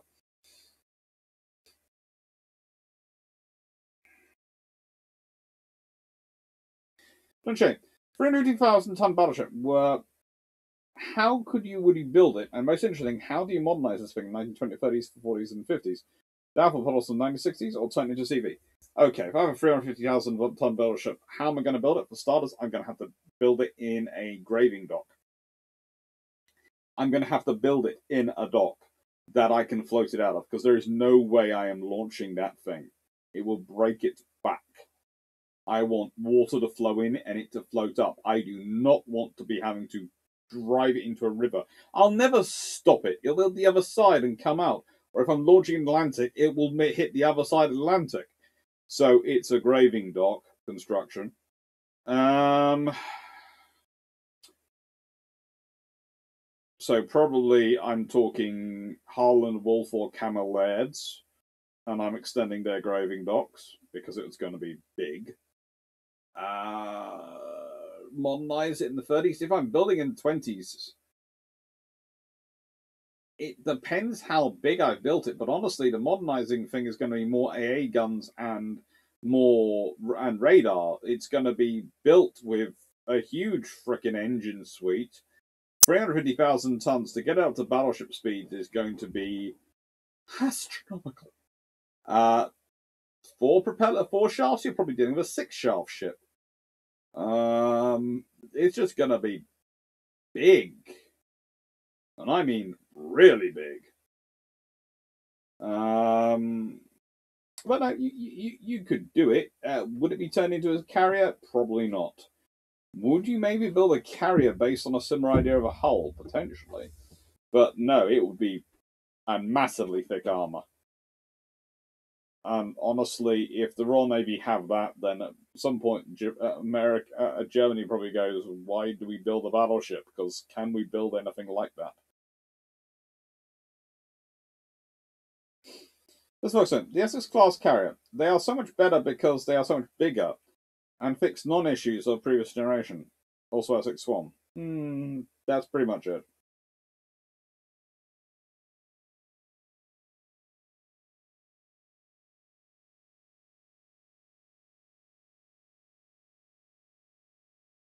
So now, the Queen Elizabeth class aircraft carrier group. So I'm presuming you mean the battle group, i.e. Type 45 destroyers, Type 23 frigates, supply ships, Queen Elizabeth, maybe an Astute class submarine, with all the F-35Bs extra aboard sailing in the British Harbour in 1935. What happens? Britain has a party. Britain probably announces it's leaving the treaty system because it's just got a brand new aircraft carrier. The Daring class are properly reclassified as cruisers. Probably the Type 23s are classified as cruisers as well. And they begin cross-examining the crew and ripping everything apart they can to try and work out how they can do it. Honestly, could we build something like Tape 45 radar in 1939 after 4 years of studying it? Probably not. We could probably, with the technology and understanding of the people there, you could probably upgrade a few things. Honestly, the phalanx gun springs to mind. You could build a 1930s version of that, and that would be kind of interesting. A phalanx Gatling 20 or 30 millimeter cannon. Yeah, there's lots of interesting ideas which could go from it. By the time World War II comes around, it'll probably take 2 years to try and pick stuff apart and work out how to do it. Another year to try and design something. A year to start production, so it won't actually be in service till about 1940. So 1939, nothing much. By 1940, there's a lot of problems for people. Well, from Chicago, nice to how's tomorrow Washington Treaty? Have you had any run-ins with wereabouts or pasta boos? Not yet, but give them time. Paul from Chicago, if you could do one thing for the modern US fleet train, shipbuilding or maintenance infrastructure, what would you do? If I was going to do one thing for the modern US fleet train, shipbuilding or infrastructure, I'd give them some more dry graving docks, and I'd get them working. Because I think that's the big problem, especially they need graving docks which can take not just their carriers but all their ships. They need more of them. They need more of those facilities, and they need them more around the world. So they do need one. They probably need something which can take and then carry it in their own Hawaii.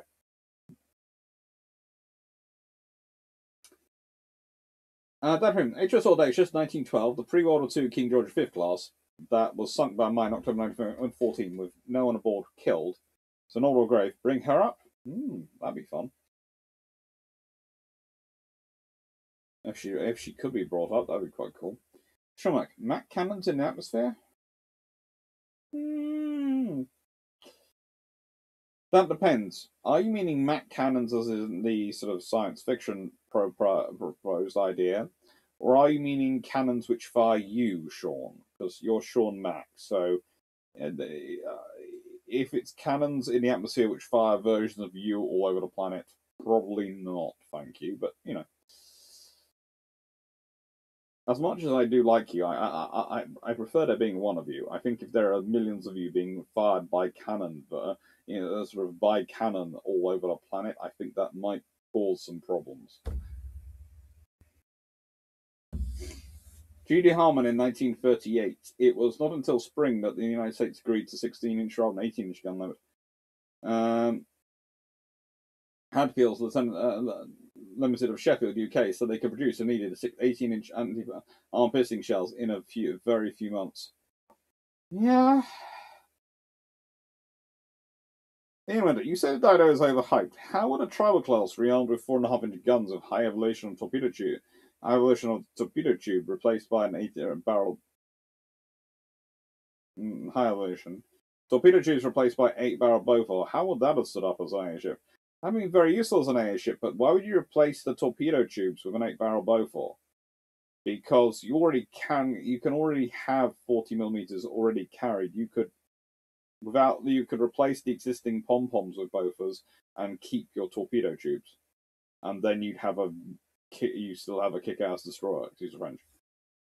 Especially if you have, well, honestly, you could go daring class with 6 4.5-inch guns style and replace X or sort of X mount with 40 millimeters. Or you could go tribal, have 8 4.5-inch guns, sort of again daring style guns. Keep the torpedoes and keep the 40 millimeters as standard, and you'd just be scary. You really would be scary.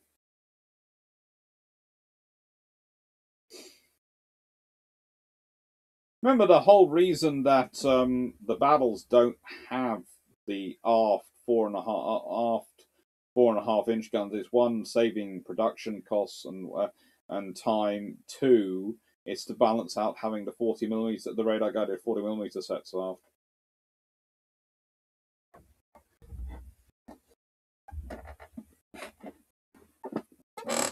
So, how different goes World War I and World War II if their respective King George V's are switched? Well, if World War II, if the King George V's from World War II go back in time to World War One, then World War II is going to be massively different. And and honestly, when the King George V's appear in World War II, they'll be even more out of date. Because if you have 10, 14-inch guns appearing, especially prior to Jutland, with all the radar guidance they have, you probably say goodbye to the German fleet at Jutland if you've got World War II King George V there instead. There wouldn't be anything really surviving after they finished.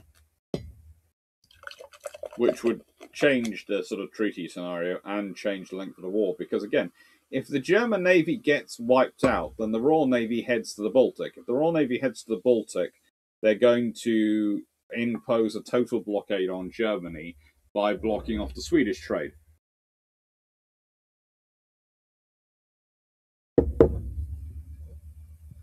If they manage to block off the Swedish trade,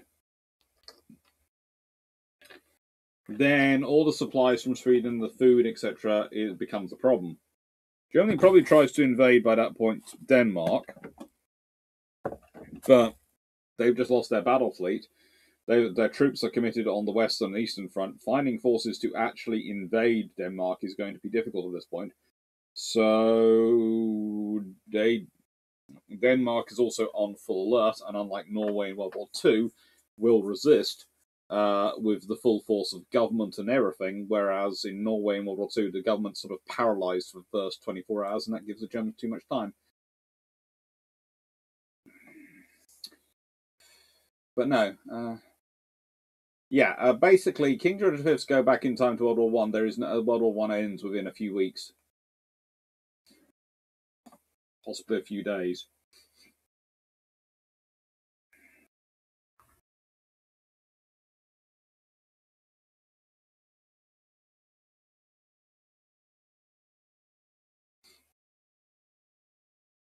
Productions. Well, that's something I put up. I didn't give a time frame for that. Given that if you have the Maltas, they're likely to have E2s and Phantoms looking around the area.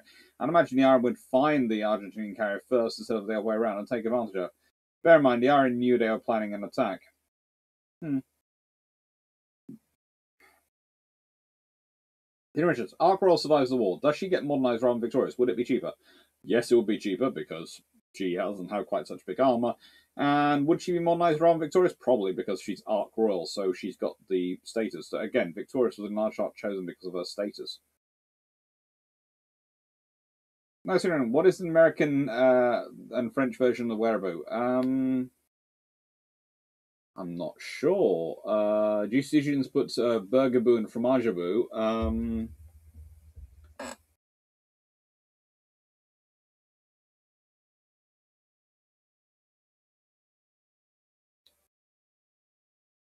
I would just usually went the American version with someone who going America, America, the whole time. You're just kind of going, yeah.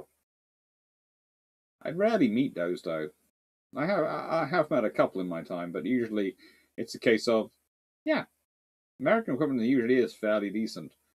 And usually when it's not the best equipment out there, it's because it's probably the best built, best to build in terms of, well, the great debate, of course, is the Sherman tanks.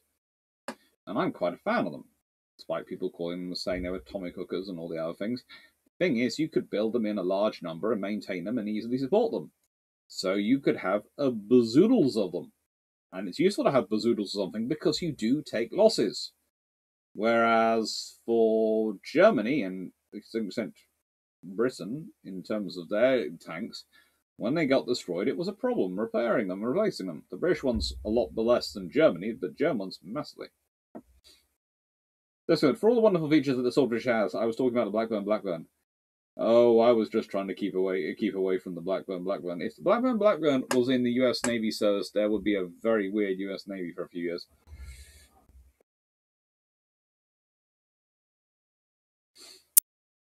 Professionalized NCOs is you're a Jacobin.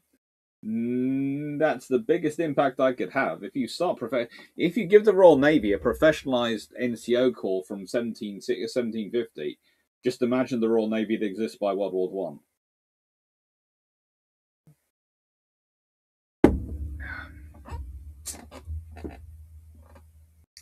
Anyway, who was in charge of discipline on age of sail of a ship? The Master at Arms. Well, yeah.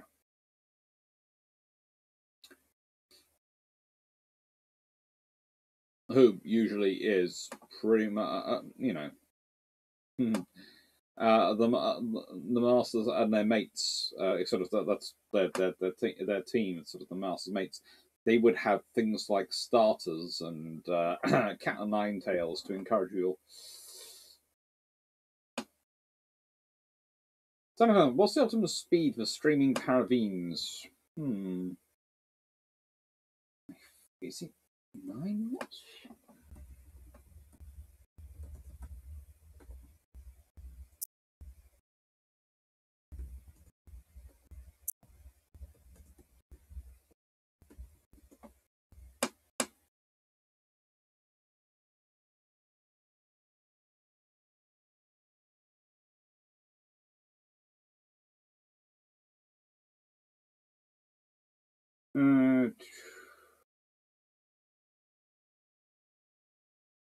I think you're talking about 9 to 12 knots.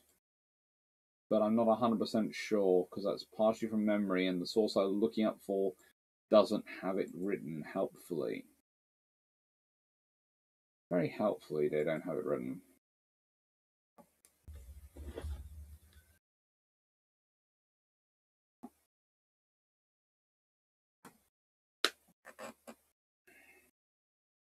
Measurable. Fjorkin's class lighter crews getting some flashbacks to Furious, Glorious, and Courageous there. Yeah.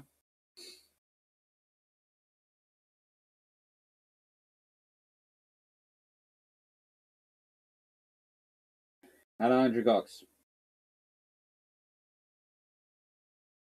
Most underrated naval historical power is Portugal and Denmark.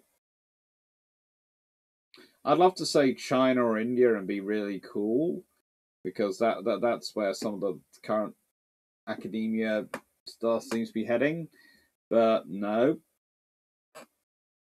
the Indians had about as capable navies as we thought they did.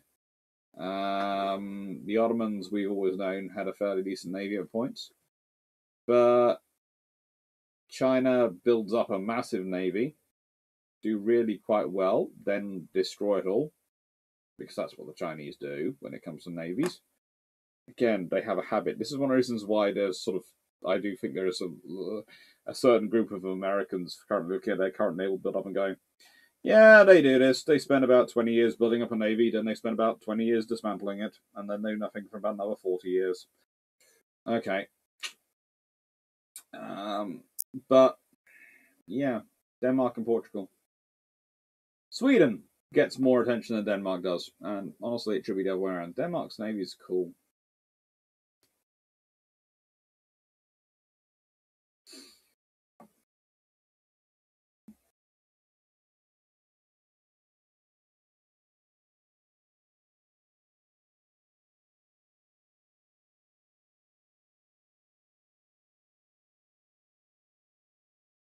A 350,000-ton limit.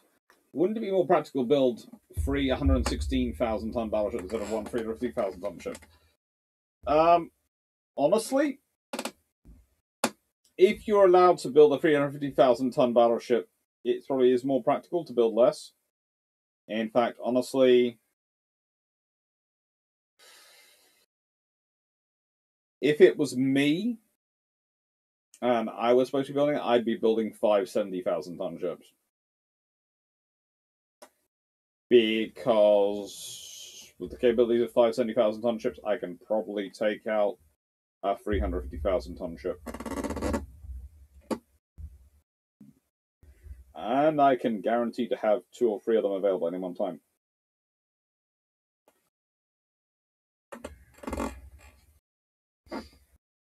That's good. If the Queen Elizabeth class Carrick suddenly gets back, the British watchmakers suddenly get a lot of work making very finely engineered components. A lot of work. Hi, Decorations. Hi, Anuk. You can get 4 85,000-ton Super Lions for 350,000-ton limit. Get a large battleship fleet for 350,000-ton limit. Honestly, 350,000 tons is not a lot. It's not a lot in battleship terms. 525,000 tons is the limit they give for the Washington Treaty, which is 15 ships out of 35,000 tons a ship.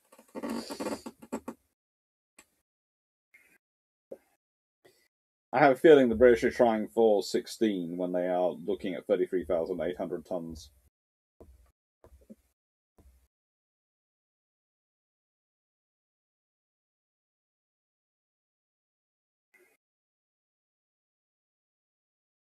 This is also given the 1959 British Empire across the axis of flanks, you would see them repeatedly try and put them on tanks. A Churchill flanks would solo the entire Luftwaffe and German anti-tank in North Africa. It would be interesting. It was a Halo Reach reference. Ah, Tremac. See, I thought it was. I thought, Sean. I honestly thought I was halfway thinking it was Mac cannons, as in you being cannons for you put all around the planet. But it could be cool to have a few Mac cannons from Halo to protect. What's complaining? Is there a squirrel out there? Squirrel or fox? Which one? Be nice to the fox. She's better behaved than you are some days. She is. She doesn't nick anyone's ice cream.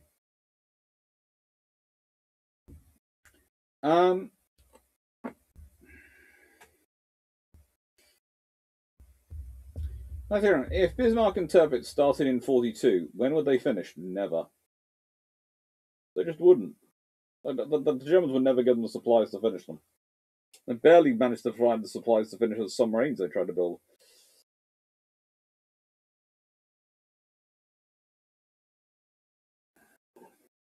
Hi, Joseph.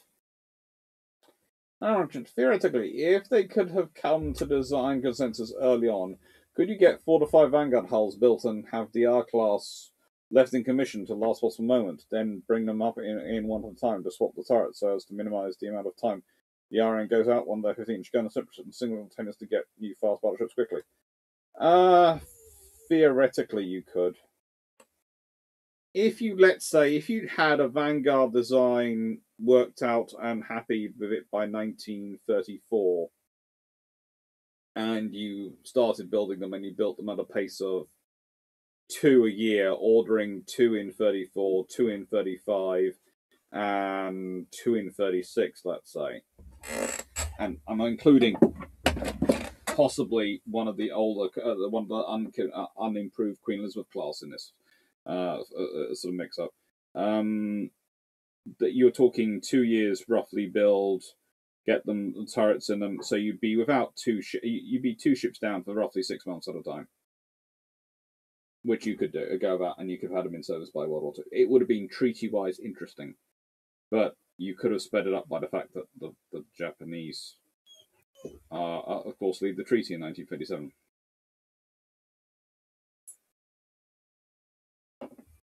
Would have made things interesting for both the Italians and the Germans in World War II if the British have 6 Vanguards instead of. Because you probably end up with 3 based in the Mediterranean and 3 based in the UK. Also, at that point, you do have a question about why are we building the King George V? Leave it on one side.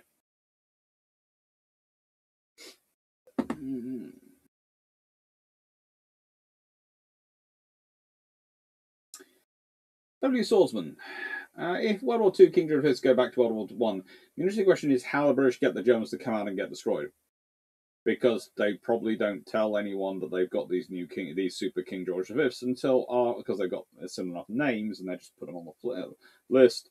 as King George V class vessels and just call them King George V class vessels and don't admit they have them.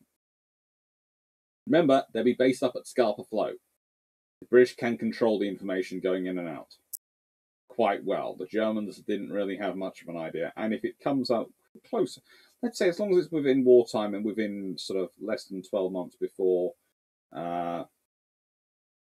Jutland, the Germans will come out. And the Germans came out a few times as well. And also, you have to remember, the King George V's, along with the Queen Elizabeth's, well, the King George V's are 29 knot ships, aren't they?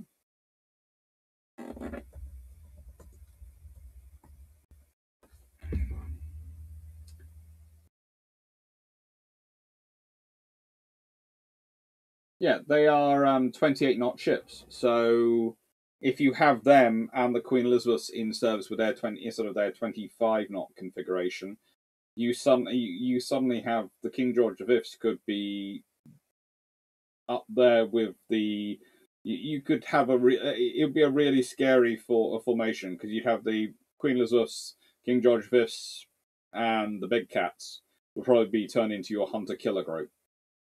And honestly, again, King George V's class have radar and all sorts of other things. If they're engaging the Germans at night, the Germans would lose their entire fleet at Jutland in a night battle. It'd be a case of clear everything out and just leave the King George V's in this area. Anything moves which isn't them, they'll destroy. They'd run out of ammunition before the Germans ran out of ships. But the ships the Germans would lose would never be rebuilt. They'd just be sitting there going, ah. What you probably have to do is you'd have to pair up a King George V with a Queen Elizabeth, and they'd be in hunting groups, and each one would have a King George V and a Queen Elizabeth, and each of the hunting groups would just slowly sidle up to German battleships and wipe them out at night.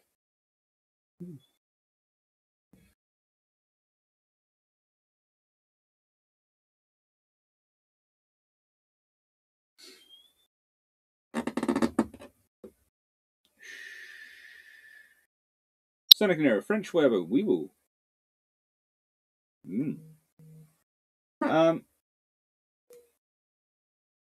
Nice one. What's the spearfish too big for the illustrious and follow-on carrier designs?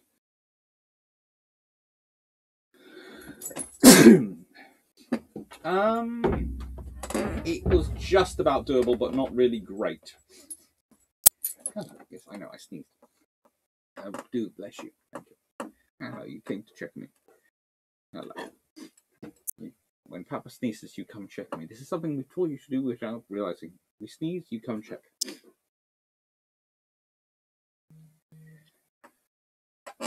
Desert Brox, T-Boo, Freeboo, Bridget, Baguette-Boo. Freeboos come up when they try and claim US solo Germany and Japan. That would be an interesting thing to watch America try and do.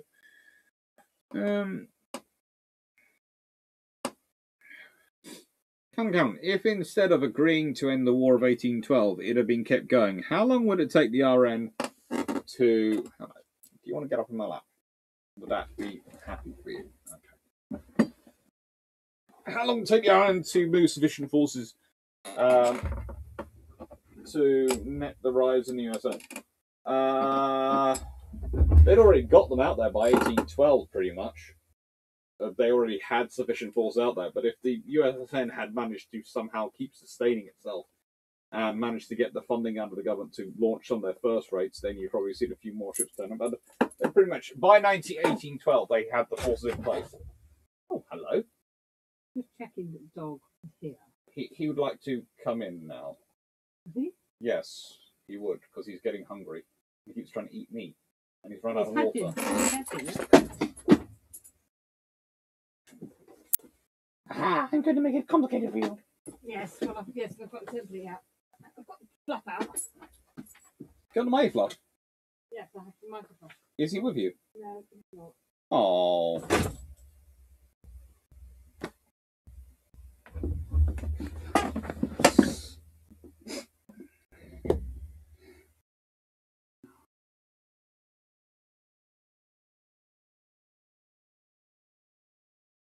filled up the wrong glass. I'm using the Bruships glass, and I filled up the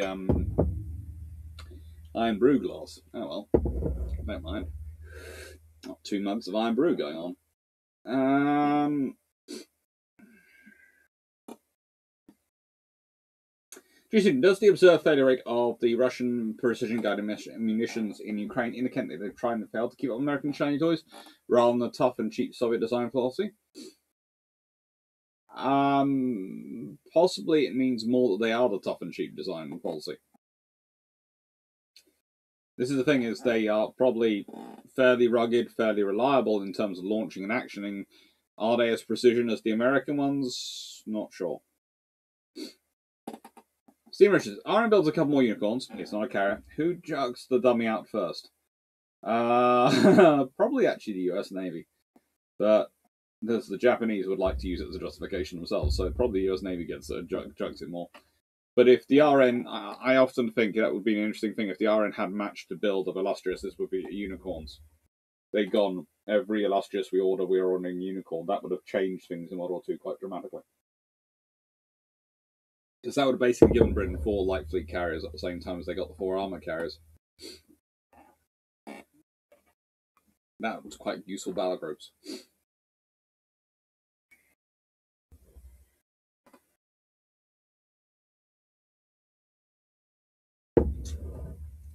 This is Foxo. Just how vulnerable was MC Legend 13H? This is Foxo. How vulnerable was HMS Warspite on a meander up a certain Norwegian fjord?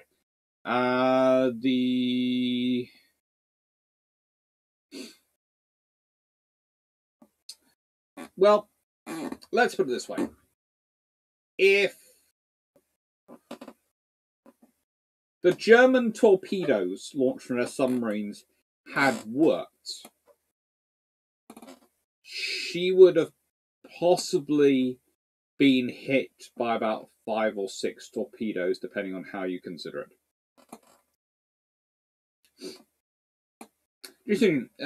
So she'd have been sunk. So that's how vulnerable she was. Jason, your poodle is infinitely less mouthy about squirrels than my Pyrenees. He's being well. It's dark. He's well behaved now. He can't see them as well. You're sorry.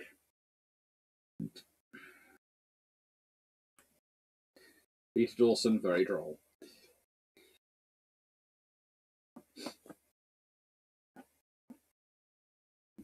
Cosmos, you are perusing an uncatalogued ancient library with translators. Which state in era's naval history chronicle do you hope to find that otherwise been lost to the ages? Carthage. Carthage. I wonder if they are the most developed of the Phoenician navies. So they are the most likely to give us the both the history of the Phoenicians and the idea for where they came from. Because remember, the Phoenicians are the root people for the Greek navies, and therefore the root people for the the roots for the Carthaginian navies, and therefore the roots for the Roman navies. And yet we know very little about the Phoenician navy. We know next to nothing about the Carthaginian navy, really, other than what the archaeology tells us. And the archaeology tells us what infrastructure they built specifically for the navy. It doesn't tell us what that navy was. So, Carthage. Colin Cameron. If the Queen Elizabeth battle group went back in time, I think it would be like the ship's library and maintenance facilities. That would be the most important thing. It would advance both material science and nuclear weapons. It would advance everything.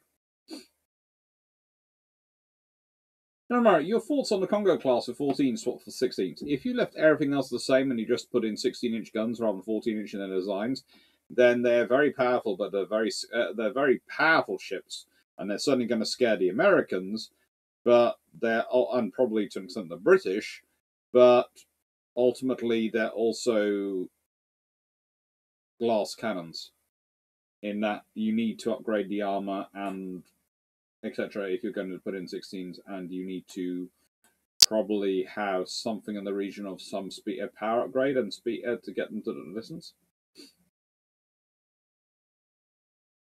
MC Legend 38. If war was delayed till 1949, giving the Germans the time to complete design of the plan, what would the other world navies look like? How numerous would they be? RN, USN, IJN, RM, Soviet Navy, Marine National. Soviet Navy, who fricking knows, depends on how long Stalin stays alive for and whether he's obsessed with Navy stuff. Marine National are probably building many, many variations on the Rickaloo. IJN. Okay, well, they've pretty much gone near industrially bankrupt in 1943, but that's war starting, and if they've still got the things going on, the war hasn't started in 1941. So they found some way to survive without having to go to war and declare war to actually get the resources.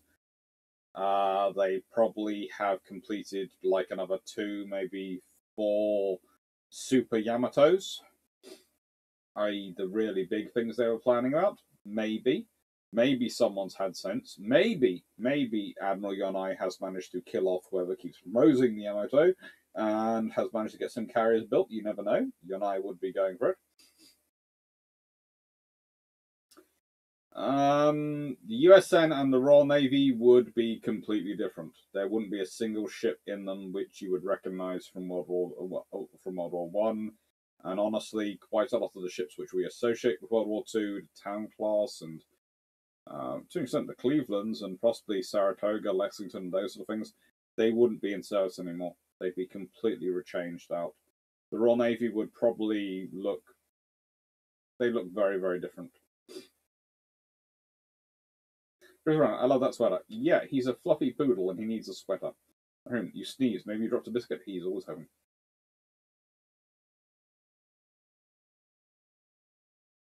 The sweater is cute. Keeps him warm. There's a Voxer. World War I breaks out in 1909 when a Polish nationalist from Russia and Poland successfully assassinates the Austrian Emperor. How does one go if it starts early? If World War I starts that early, then you have issues. For starters, the pre-dreads are going to have to be far more part of the British fighting line because they don't have as many dreadnoughts.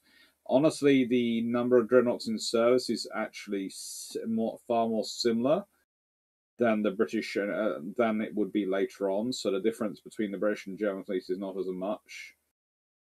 The French fleet is nowhere near ready. The French army is nowhere near ready. The only army which is to an extent reformed and capable is probably the British Army, but even that's for imperial policing, not for actually fighting the European war.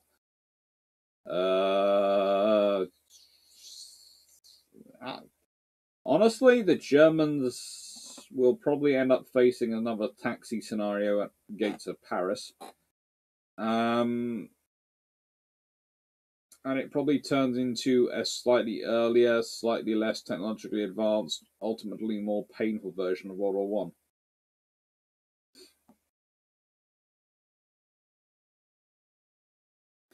Submarine technology is especially good, not anywhere near where it's going to be 5 years later. Submarine tech, those 5 years are very important to submarine tech. So honestly, the Battle of the Atlantic, the submarine war that takes place in the First World War might not happen.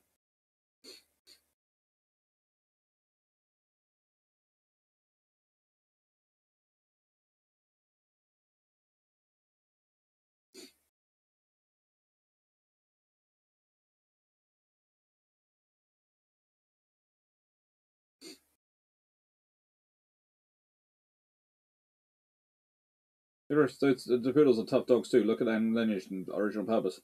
Yeah. Originally, the original wolf in sheep's clothing. My family's had poodles for several generations, and there is a story which goes back of this is not World War One time. This is well into the 1800s. The men of the family were all away, and the women were back in the UK, sort of in the UK. And let's put it this way: a gentleman decided he was going to try and attack them. He got taken out by the dog. My family always had dogs. We know that through generations, but they had a lot of dogs. And apparently, the story goes that a very old poodle, and we've had poodles for several generations. Basically, they all thought he was asleep in another room. Came out, found the man being threatening, Admittedly, I'm fairly sure the ladies themselves could take care of him, and took him out. So yeah, never doubt the poodles. They can be very efficient when they want to be. They're incredibly loving, incredibly loyal, but the big ones, they are very, very protective. Our one has a protective trait. He's the softest creature you've ever known, but look in any way menacing towards my mum and sister, and you do not want to be there.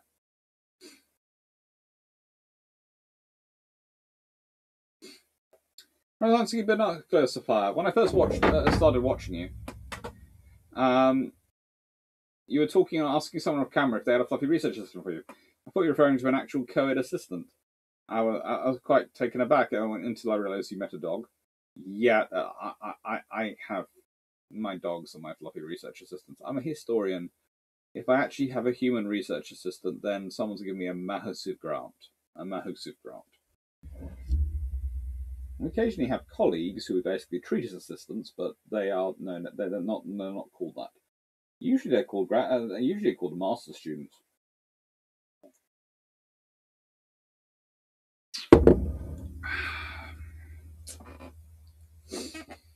Sure, Matt. Yeah, Russian precision guiding munitions. I heard that they don't have their own GPS satellites, so they're just pre-programming for the initial airport or launch point, and then using internal navigation. And that is an issue they are suddenly experiencing. Let's take through one. If Europe war held till 1942, what is most likely going after Bismarck? Two lions, a lion plus vanguard, or two vanguards? Does this mean Hood is not going to face Bismarck and Denmark's right? Hood might still be there, but Hood was probably in refit by that point. And it's probably either a lion and a vanguard. I think that was available. Probably a lion and a vanguard, because there's probably a couple of 2 to 3 vanguards in service and 2 to 3 lions in service. And the King George V's are probably in the Mediterranean. Scaring the Italians. Or at least trying to look scary versus the Vittorios.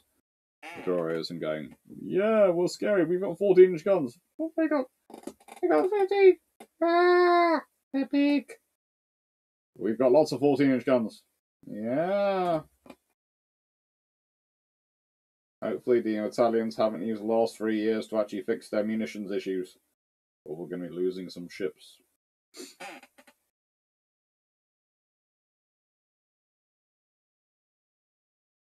Digressions, the Phoenicians are key. They are much more than history has led us believe. They had settlements in North America, in my opinion. I'm not sure about North America, but, and this is going to sound strange, there are people who think North America. I don't think North America. I think if the Phoenicians got anywhere, and if you consider where they'd be coming out of the Mediterranean, I don't think it'd be North America, but I think they might have made it to South America and Latin America areas. If you follow the trade winds, North America is more problematic for them to get to into the style of craft they've got, but South America, you can get seasonally good winds there and back, which is what the Spanish and the Portuguese used. So I don't know if they had settlements. I think they might have visited there because they had very good sailors. Very, very good sailors in the Phoenicians.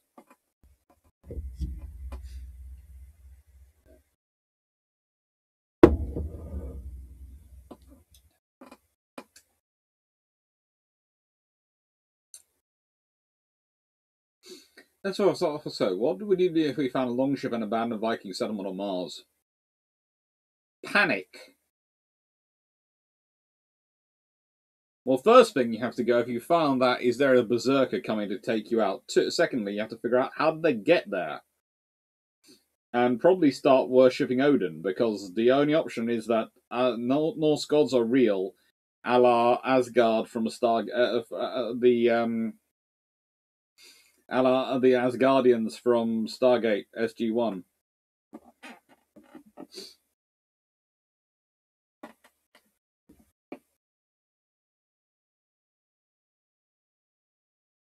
That's good. They've got the GLONASS system, which is the Russian version of GPS.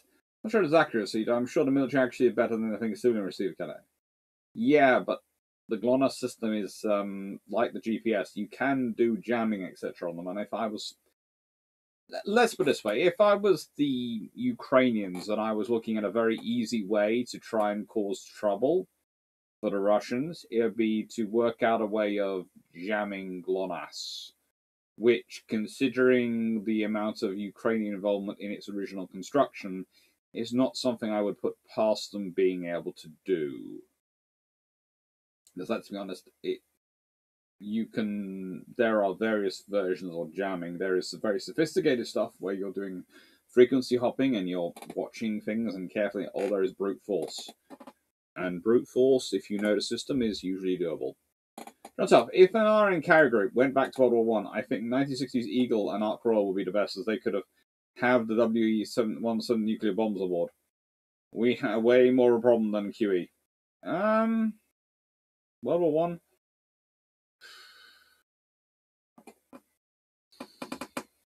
Yeah, do you really want nuclear bombs going back though to World War One?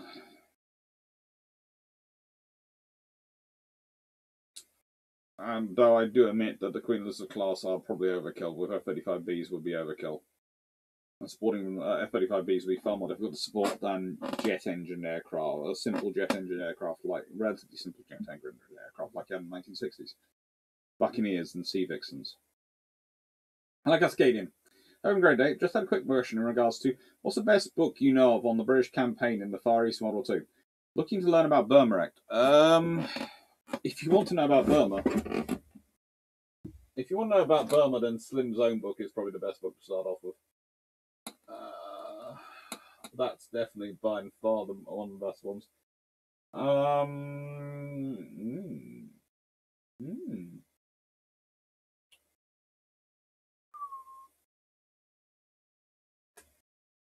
No, I hate that book. No, I hate that one. Andy Boyd's Eastern Fleet is probably the best one. I can't see it around me, but I was actually using it earlier. Again, this has happened to me. Why do you do this to me, books? Why, when I want to talk to you about on the camera, do you get camera shy and disappear? Where have you gone, Eastern Fleet? Where have you gone? Why do you do this to me? Why? It's not fair. It's cruel. Cruelty to Alex. Oh. Where have you gone? I don't want to stand up my back setting. Eastern Fleet. I got his intelligence book is down here, but where has Eastern Fleet gone? Where has Eastern Fleet gone? Andy Boyd's book is the best one to start with. Andy Boyd. It's basically the British Eastern Fleet linchpin of victory. That and Slim's book. Those two will tell you pretty much everything you need to know about the British and the Far East if you want a starting point, and then find the books which are specific areas which are more interesting to you.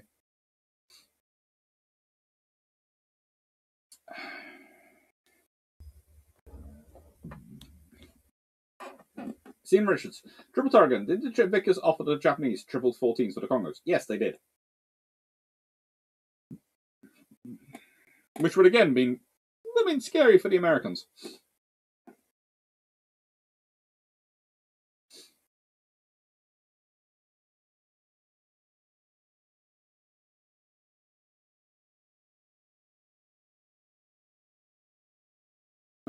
This is probably an easy answer, so sorry. Without exception factor without the exertion factor that was World War II, how long does the battleship continue to be considered a viable weapons platform? Probably until the 1960s, if not even later. You see, the thing that this is going to sound strange. The thing that stops the battleship being considered a viable weapons platform is having to make a decision about whether it should or shouldn't be. And as long as people are still building the battleship, you're going to build it yourself. So if you don't have World War II happen the way it does, then the Soviets probably build their battleships eventually, in which case the Americans and British probably build battleships to counter them, and that keeps the battleship construction going. The carrier might well supplant it still, but it would take time for it to do it. Far more time if there isn't a war. So as I've said before, the carrier doesn't replace the battleship. in terms of ability to kill. The carrier replaces the battle cruiser in terms of ability to control large areas of water and strike. And the thing is, its range of its air group allows it to take out a battleship as long as it can engage it far enough away. The point is, though, is that a battleship is still the supreme killing ship killing system. It's still the best pound-for-pound ship killing system ever built. It's just, it can't reach far enough with those systems. They're not long-range enough. And that's where the carrier comes in. Carrier's less good at killing ships, but it's got the range, so it doesn't matter. It can roll the dice a couple of times.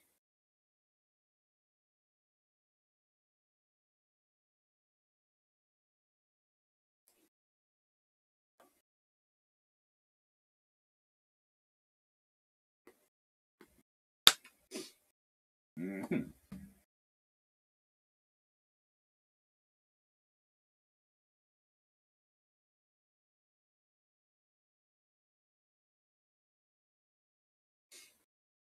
That was good. The publicly declared accuracy for GLONASS is 2.8 meters compared to the GPS of 30 centimeters. Mm-hmm.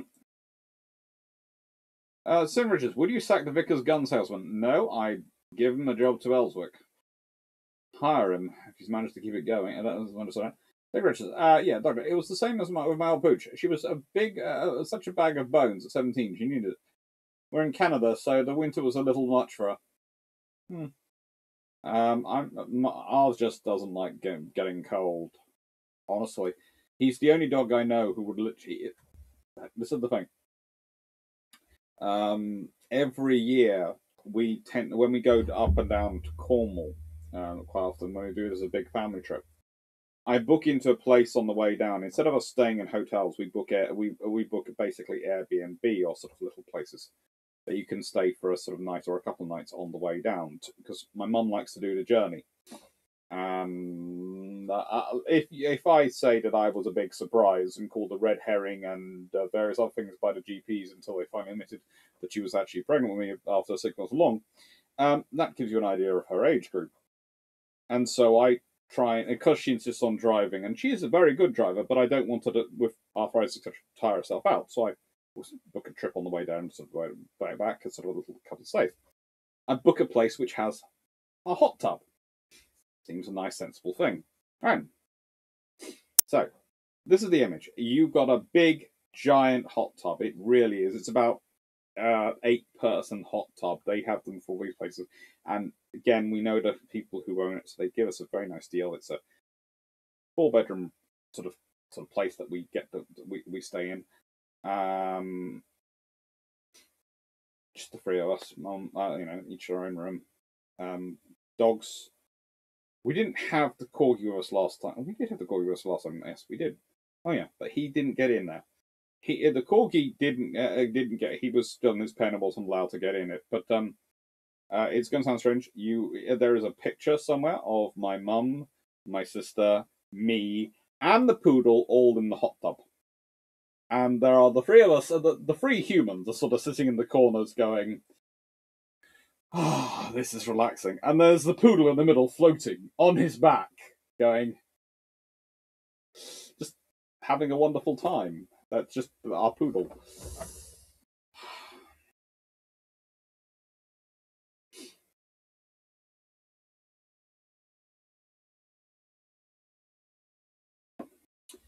John Lang, would Dylan Hunt have led the High Guard to victory over Admiral Stark, who is so awesome she oversaw the destruction of the High Guard Commonwealth and civilization? Veterans are gone by the time. He couldn't have done any worse.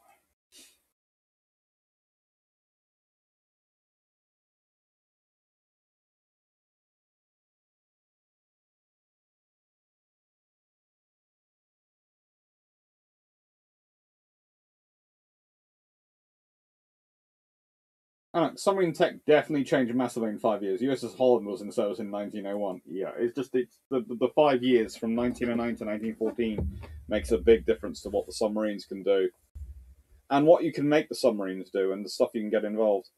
Nancy Legivelia, if HMS Cabral hull was laid down and converted into a carrier, How useful would that be for Royal Navies? It's essentially a 1920s, 30s supercarrier in size. One such carrier, she would be a very fast, very big carrier, could carry a massive air group, so she'd certainly be an interesting asset. It's not one carrier, it's useful. Really, if you've got three, then it's really useful. So if incomparable, incorruptible, and inconceivable are all built, are all at same storage and all converted to carriers, or at least two of them are, then you have then you have something that's there converted instead of courageous and glorious. Mm.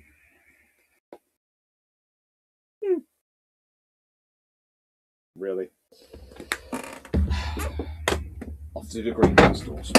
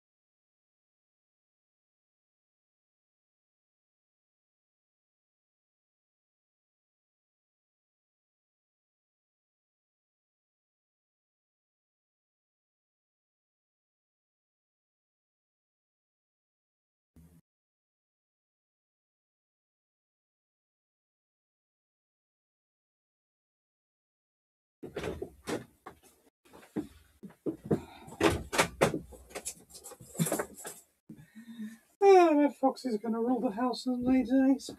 Okay. So yeah, incomparable, incorruptible, inconceivable, inconclusive, whatever her sisters are called. You need at least two of them to be useful, three preferably. If you could get three, you'd be very happy.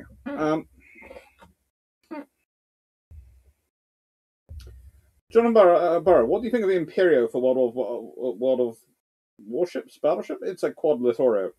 I haven't yet played it or seen it, but that sounds rather sensible. But it also doesn't sound very Italian. Honestly, I think they'd have either gone up a gun or either gone up a turret or gone up a gun size rather than going a quad. This is the thing. The British go to quads because of the 14-inch. The French go to quad because the French are weird. And are using a weird gun size as well.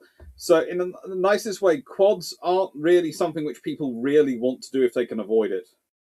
And I honestly think the British would have preferred to have gone for trebles. The only person who resists the 14-inch is Chatfield. And I think, honestly, the Royal Navy would have preferred... Well, they'd have probably preferred a 4-treble 14-inch turret design. Because then you'd have had 12 14-inch guns across 4 triple turrets, which would have been... They would have worked better than the quad. The idea was you were going to get the 12 guns you wanted over 3 quads, which would save on tonnage in theory. That's what they were. They were after 12 14-inch guns. That's what the British wanted. But if you had if the Iron had a choice, they'd have wanted more, bigger guns. And I think the Italians wouldn't want a quad either. I think they'd go for bigger guns and trebles. Quads are complicated. Sorry, I'm late. No need to apologise.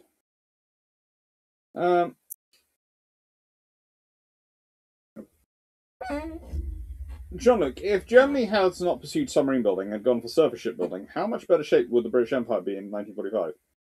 Oh, massively better shape, but they still probably lost lots of aircraft in the Mediterranean, etc. But they'd be in a lot better shape.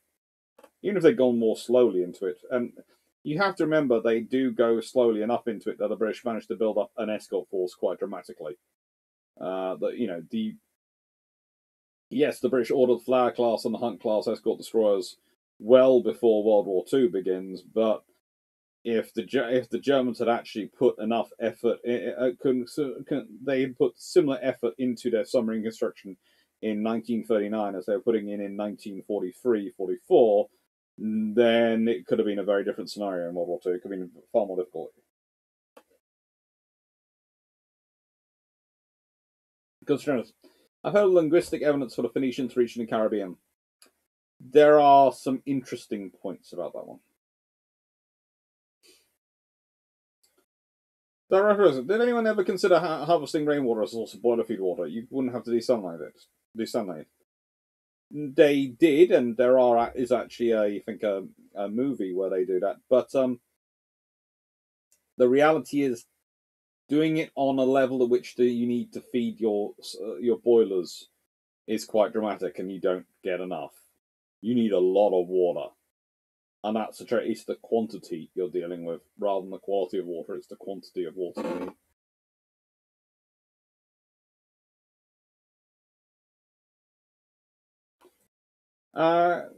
Christopher Ryan, who were the madmen who actually penned Tillman designs?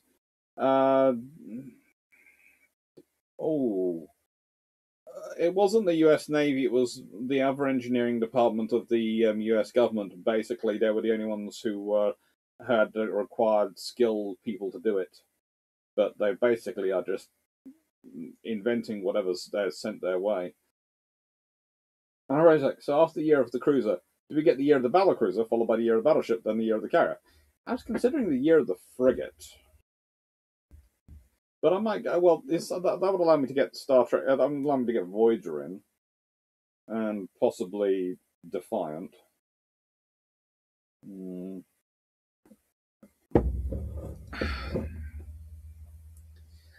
But it would be sort of more interesting on some other ships. What is the year of the carrier? Oh, I'm going to think about it. I've got a few months to figure out what my year and next year is going to be.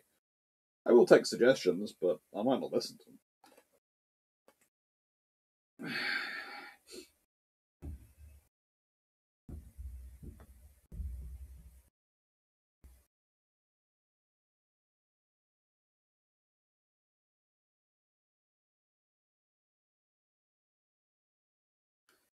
That's it. I was looking at the images of Hood's wreck, and how can magazine detonation underwater make turrets and gun come off their barbettes? Pressure. It can, the amount of pressure coming can, if necessary, build up and send them off. But also, there's always the thing that they can be not quite on. If the hull has rocked a bit as it's gone down, they can be off. It's quite a violent thing, sinking as a ship. Not really. It's very rare it's a smooth glide to the bottom. More of a crash.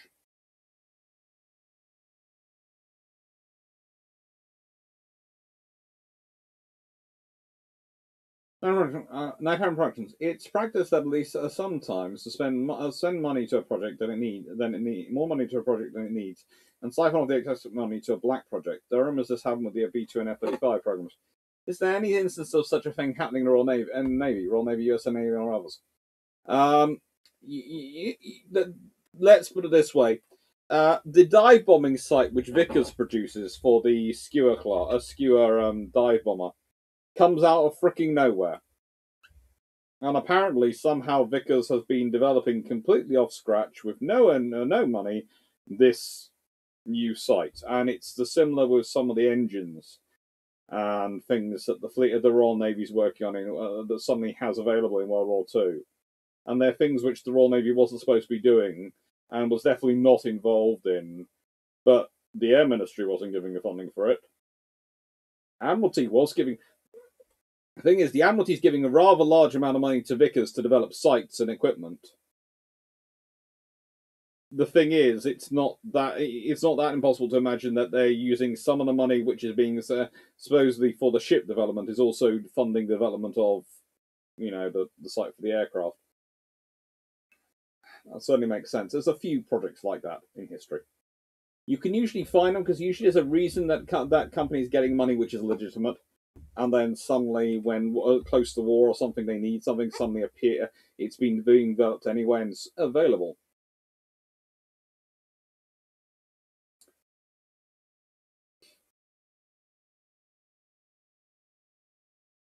Given the Ukrainians seem to be doing quite well, do you see a return of robustly supplied proxy wars? Oh, we can hope not. That's really not good, but there might be some stuff.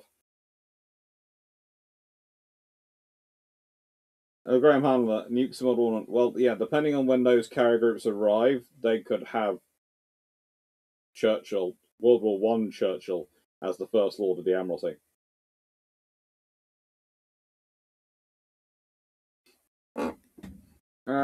Dirt Squad. Are any Russian aircraft getting close to NATO borders that they have a position where they're losing bomb hitting NATO troop forces? That would be interesting. Malaga, this is what happens when you don't give the books their shells. Yeah. That's right. GLONASS is mostly navigation, I think. The Russians use a lot of Western components and GPS in the smart bombs.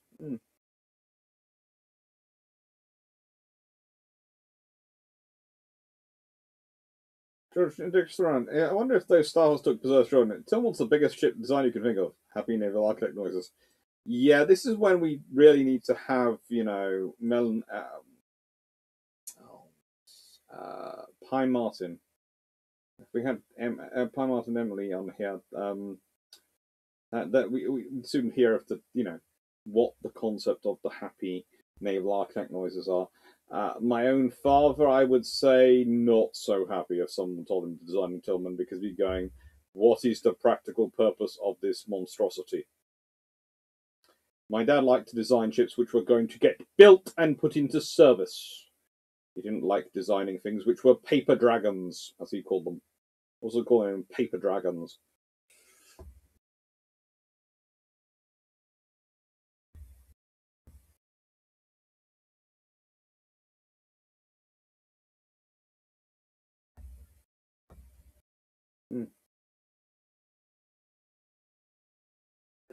Tillman was very anti-USN when it came to military spending.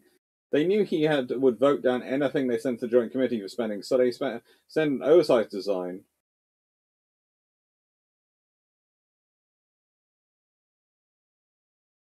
And the design they actually wanted to build. Tillman would then reluctantly vote for the regular design.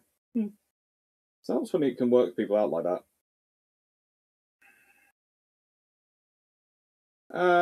Also true. Aircraft carriers are also much more flexible with the ability to change the weapons systems they have. Yeah, you change the air group. That's the thing with the aircraft carriers. That is an advantage. I do admit it. I think I've said it before.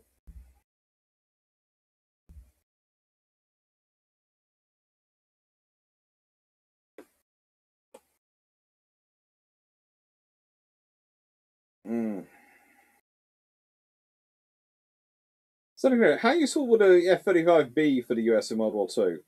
F-35B be for the US in World War II.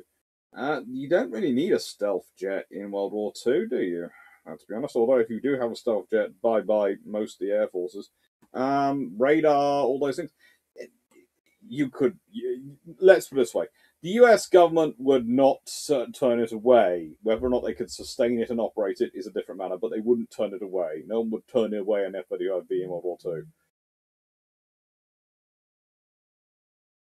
That's hilarious. That would be really funny to see. The dog is obviously smart and they have some style. It's a sign of intelligence.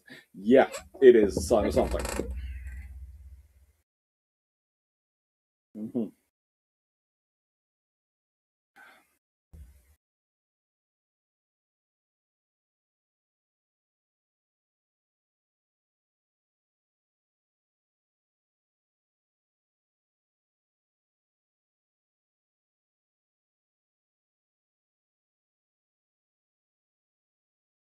That's a shame. You keep using those hulls. I do not think it does what you think it does.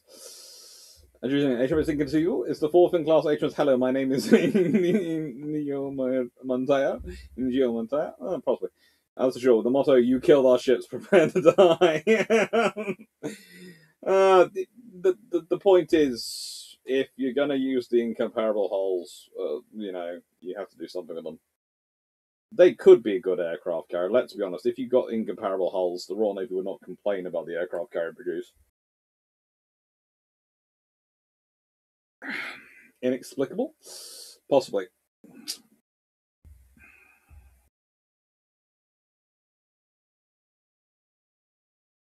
That's good. Aircraft itself, not very useful. Lack of logistics chain. The tech inside the aircraft is especially useful.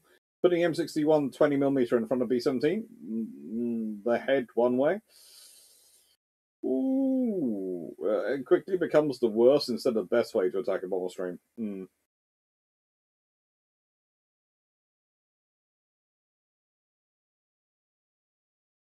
Reductions. Okay, dumb one here, but if the Battle of Malaya is won and Singapore does not fall, do you end up getting an HMS Singapore? And if so, what ship does that get a name? An aircraft carrier. And probably one of the Malta classes called Singapore.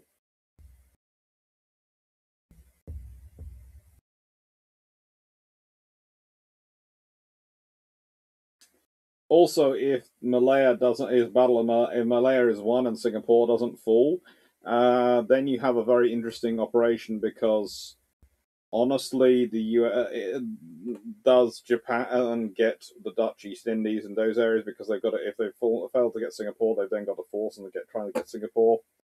The British are immediately tied more into the Pacific War. You could end up with the US, with Roosevelt getting his dearest wish and being able to avoid putting MacArthur in charge of Southeast Asia because he could claim it's an Anglo-Australian-led force. I'm not saying it actually would. I'm saying basically anything to stop MacArthur being in charge. Anything. Roosevelt would be just going, well, hey. MacArthur could be in charge of the land forces and maybe a Royal Navy admiral as theatre commander. That'd be quite funny. Who would I send out? Well, you know who I would like to send out, but who would probably be sent out in that circumstance? Couldn't be Somerville. If Singapore hasn't fallen, then probably Force Z hasn't been sunk, so that means Phillips would be in charge. But if you're theatre commander for an Allied force, you want an admiral of the fleet. Well, the options are Lord Gorkavori, no way. Pound, no. Cunningham, possibly. Sending out Cunningham to deal with MacArthur, I'm not sure which one it's cruel on. Cunningham for having to deal with the Popinjay, or MacArthur for what Cunningham would do to him. Mm-hmm.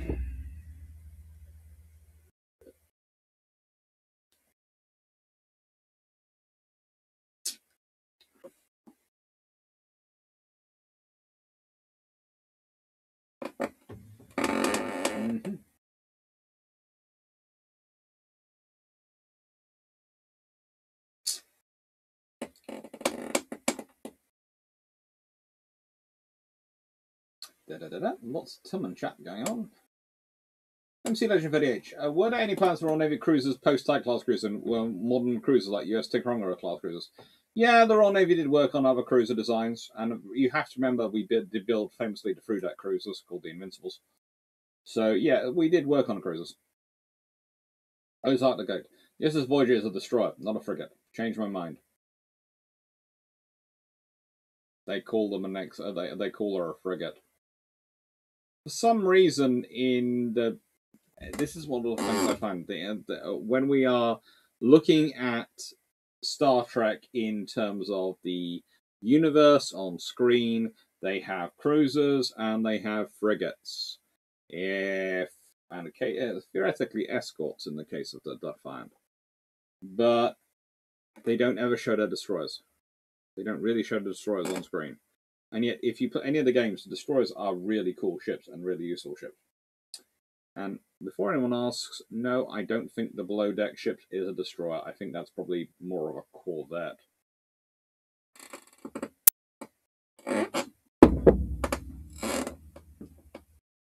Cerritos.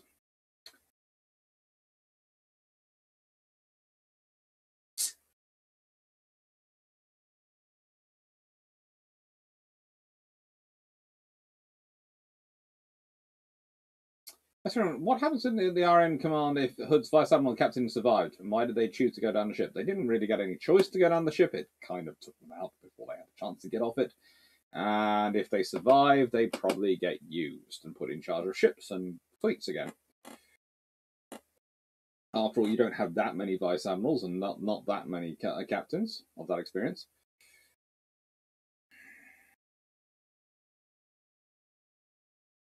This is Voxer. On the topic of the Phoenicians in the New World, have found a Basque coinage from the 6th century in the destroyed, abandoned Malian cities.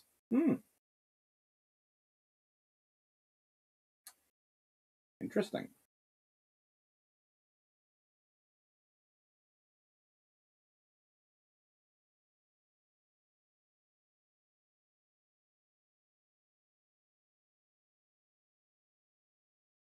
The forward turrets were in a broadside position before the bow went under. John Sapp, what if in August 1940 the UK made a joint Pacific command with Aussies, Dutch, New Zealanders, kind of like Abdacom, without the Americans, but 18 months earlier, and gave the command to Keys? That would have been a very interesting scenario, and if they'd given it to Keys, he would have started organising things. You would probably have had... It's going to sound strange. You would have had a far more integrated and built-up structure. You'd have probably found things were being accelerated along. You'd probably find that the Indian Navy got their destroyers quicker. You'd probably find the Aussies got their destroyers quicker. And the ships would all been organised in a different way. Keyes, remember, was an archetype of what he called the flotilla defence strategy. So he would have been putting defensive flotillas, submarines, etc. forward. Defensive flotillas very good at destroyers and submarines forward and mine layers, and he'd be keeping the battle fleet back. That was something he really did argue after the First World War experience and after its interwar experience. He certainly wouldn't have agreed with Phillips's idea of bringing the fast ships to Singapore, because no matter what statement it is, that's no use if they are quickly picked off. And you really want those in a position they can appear from where you need them to appear from. And he would like the strategic ambiguity of having them slightly further away so they could be made to appear from, let's say, instead of coming out of the Singapore route, of coming to South China Sea from a different angle. I've gone more into what Keyes, I think, would have done. I think he would have organised the command quite sort of differently.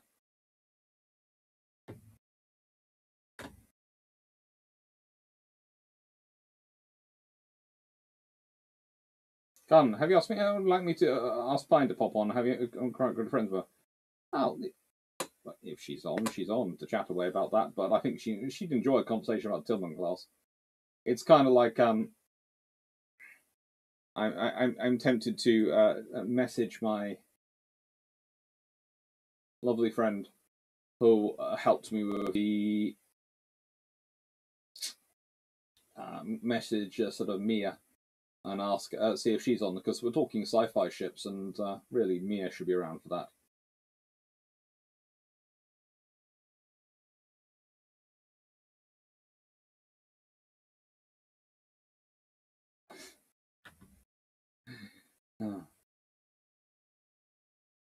The lady.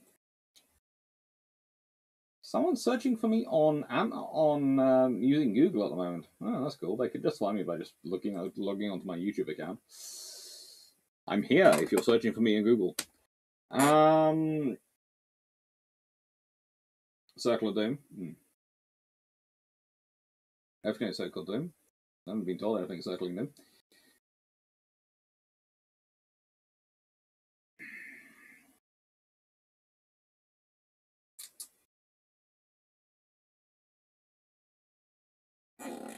The lady? Right. John Luke, all the major Star Trek had Nova powers. What would the politics of each apply? Alpha, Beta, plus Dominion, Frankie. Oh, good God! If the Federation had Nova bombs, they would be probably just as bad as the Commonwealth, but they would probably have the policy that they would all be stored under Admiral's orders. And it would be a case of probably some of those really hard-line admirals would end up using them far too freely, which made them far more under control. But they'd be some last-ditch weapons for destroying systems if the Borg came for them. As for the Ferengi, they'd be trying to sell them to everyone. The Cardassians would use them. The Romulans would be blowing up people and trying to claim they don't exist. The Klingons wouldn't like them because they destroy a planet, and the whole point of the Klingons is to take the planet, not destroy the whole system. The Dominion probably would use them on every system which had solids in and then try and rebuild things.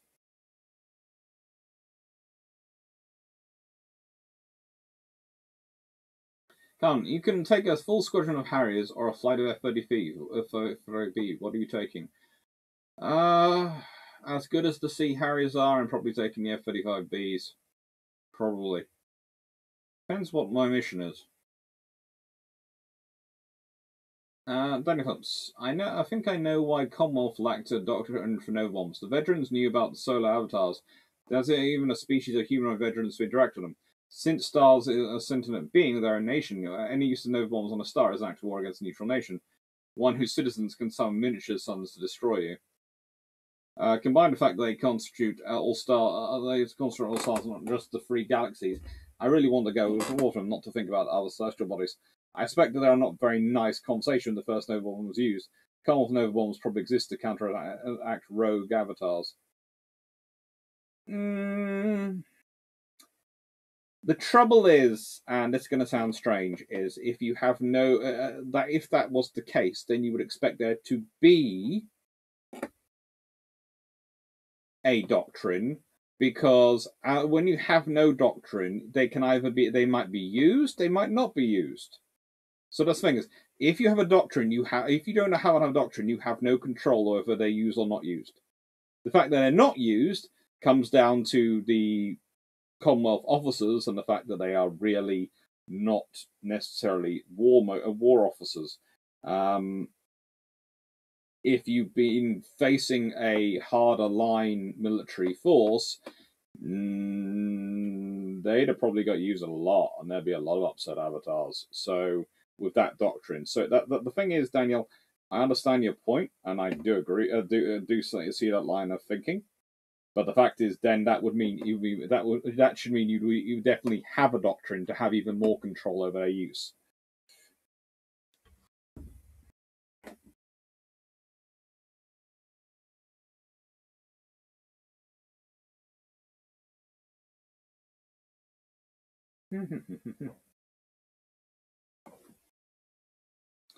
I'm criticizing an author's use of mathematics in a review and the proper English use, criticizing their math or criticizing their maths? Criticizing their maths.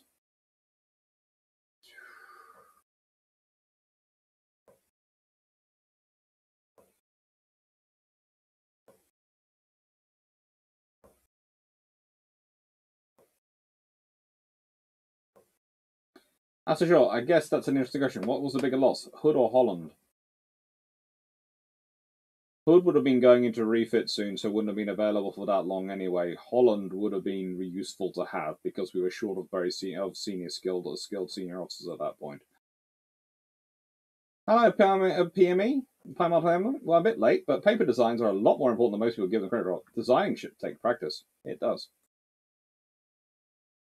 Although, my dad never liked designs which just existed on paper, as I said. He called them paper dragons. Nine fractions. Alternative timeline here. It's 1944. The UK has suspicion the US will not play ball and share the nukes agreement and starts a nuclear program. So how's that when the rug is pulled out, not as a shocking?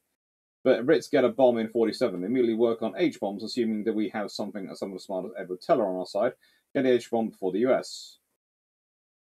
How does it affect the UK government going forward? Yes, I know this is insane. It's not as insane as you'd think, and yes, Britain does have. You've added P.S. Britain is not bankrupt.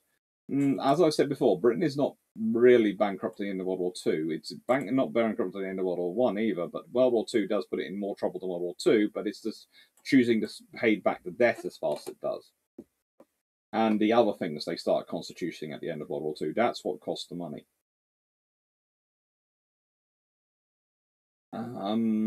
If they have them, UK going forward is still is from the earlier point one of the primary major powers, and there's the fact that to an extent it's a far more co-equal thing between Britain and America.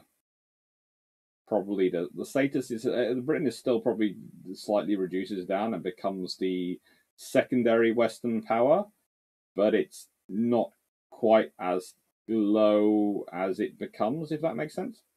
It probably stays at a sort of level at which it will have prior to the Suez Crisis, between the World War II and the Suez Crisis, where it's the not the where America is the primus inter pares of the leaders, but Britain is very much the opto inter pares, the second.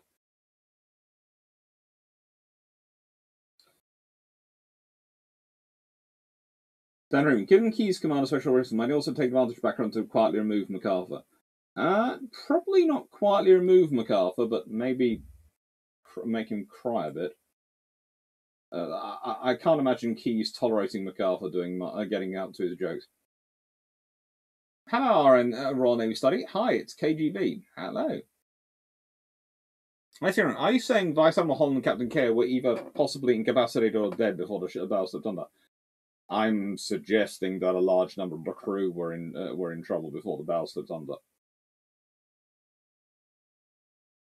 The fact that so few of the crew get off is either means that they were sucked down, or they didn't get a chance to get off, which means they were in shock.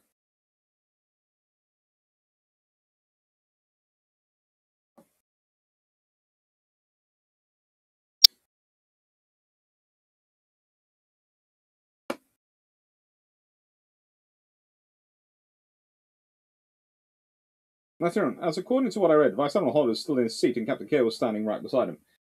And yeah. But that doesn't mean that they are in any position to take off. There is lots of things read about, but also remember the people who did survive were not necessarily the closest to where they were by the time they were knocked down. And I don't always trust those accounts at that point. It's a nice thing to imagine them still in their seat and standing right beside their admiral as they go down, rather than maybe crumpled on the floor in shock from a thing, or lolling in their seat, or... There are lots of things that can happen when you have a big explosion in a ship. It can do a lot of things to a human body. What do you think of the circular Russian battleships, Admiral Popos? I think they're a nice idea to make a floating island, a moving island, but I'm not really sure of their purpose as a battleship. However, given the need to rapidly acquire warships at the start of either World War, did only US and RN actually say in writing, this is why we should have kept X or Y? No, but they fought it rather loudly, and there were various interesting things written. The Royal Navy, there is actually a paper I think I once read. Well, was it in the archives? It wasn't a mythical paper, it was actually a real paper in the archives, I think, which mentioned HMS Tiger quite a lot. And it kept referring to the sort of positions of various ships. And was talking, I kept mentioning how the ship would do this role, but it doesn't do it as well as Tiger would have done. And you sit there and go, okay, yes, we understand, you wanted Tiger to be kept.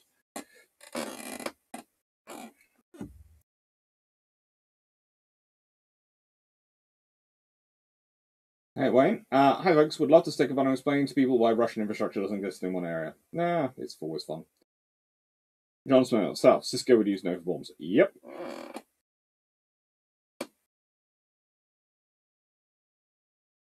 Which notes? I give the 45,000-ton, 28-knot Nelson a try and you do. Oh, my lord. You had fun. John South, let's see. If you were a spaceborne civilization, would it be better to have separate exploratory service from the fleet?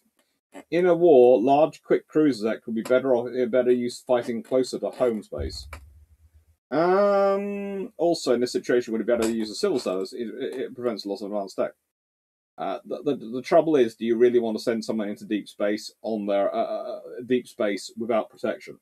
You're not going to. So they're going to end up being a military unit anyway, because of the way they're going. The thing I always find annoying is that they send only a single ship.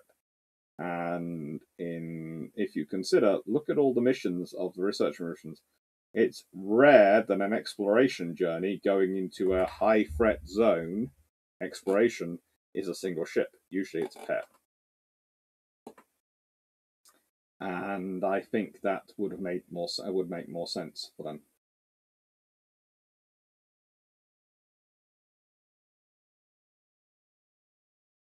Come, I seem to remember the chieftain saying recently saying to listen to bilge pumps, hoping he'll be on soon. If he wants to be on soon, it'll be great fun to have him. But I haven't talked to him yet. Maybe Drac has. Drac is a Drac match with the chieftain more than I do. But it'd be good to have him if you want to be on.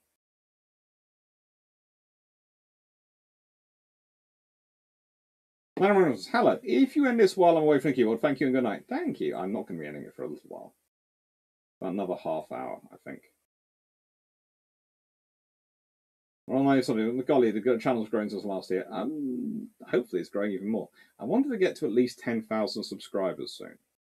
That's my target amount because that makes a difference with certain things, including the Spreadshirt store. That's the point at which the Spreadshirt store you can get that band in down below. And the reason I want that is I want to see how many people really do buy the Blackburn versus the Catalina stuff.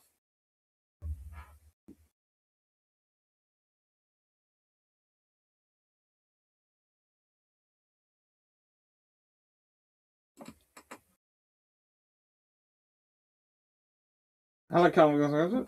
To the barbecue house. Oh, thank you. Nice one. Why did captains choose to go down their ship? It seems nonsensical. There is the thing that they're showing they're assuming the ultimate responsibility for their ship and for what's happened, but there's also, this is going to sound strange, that tradition to an extent has come from officers not wanting to leave their men behind. If they've got wounded and they've got dying on their ship and they're not going to get off and they don't go. You see, there's quite a long tradition of captains being the last person to leave their ship when it's sinking. That's a long, long tradition. And so I think the fact is when there being people who can't get off the ship, the captain goes down with them to share their same fate and look after them as they in the death as they can't look after them in life, sort of thing, if that makes sense. I think that's where that's come from, but the long tradition is of the captains being the last to leave their ship. And if other people can't get off...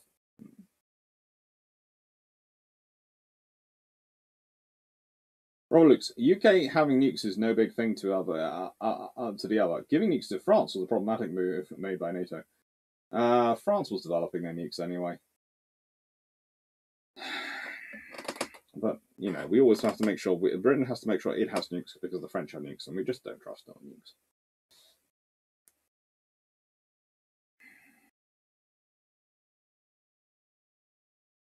CEO should be last on the ship, but that doesn't mean they have to hang around and wait to die. No, it depends on their view of these things. Sometimes don't. They do. They don't. They get the full responsibility for a road. That's Vox said, the Franco-British Union proposal goes ahead in 1943 and forms a functional state with France as the lesser partner post-World War II. How does this affect the early Cold War?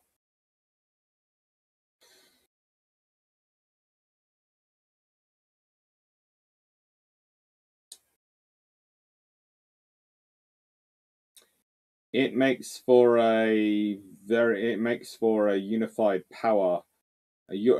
Franco-British, if they've managed to work it out and get it working, state is a very interesting nation state. Let's just hand wave him and say it gets to work. You would have a large army, large navy, and a very large economy. Combine that with the legacy of empire, the two would combine, and probably, let's say, a British-style approach to empire, i.e. turning into a Commonwealth. You could combine with the French approach to empire, which we try to make it an economic thing. You'd probably end up with the Commonwealth turned into something far more like a sort of almost a European Union style economic linking in as well. You probably get the Commonwealth having an large economic component, a trade component, as well as the cultural and other political and other ties it has going on. As a sort of there's an informal economic component to the Commonwealth, but there's not a formal one. It'd be probably a formalized one. So yeah, that would probably be the impact. It would be on the early Cold War. It would mean that there was definitely America, as powerful as it is, with France and Britain rebuilt to an extent, and let's be honest, we probably qualify for Marshall aid at that point, and a huge amount of Marshall aid. You'd probably be dealing with a very, very big economy in Europe. And it might not stop with just France and Britain joining together. You see other countries might decide that they want to join the Franco-British Union proposal. You could end up with the Dutch, especially, could be options, and Belgium. Part of it.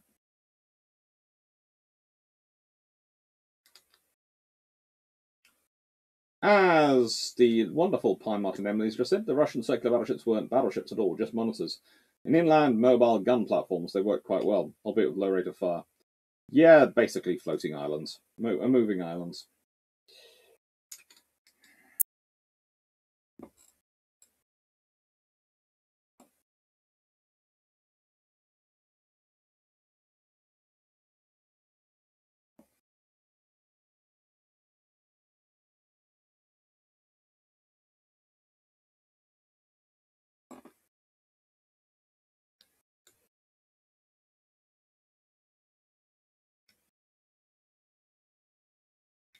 And look, unless it's the captain of the Costa Concordia, then he's the first. Yeah, and look at the trouble he got into. In the nicest way, he won't ever get a ship again. He couldn't. He not only broke the rules, he broke the traditions.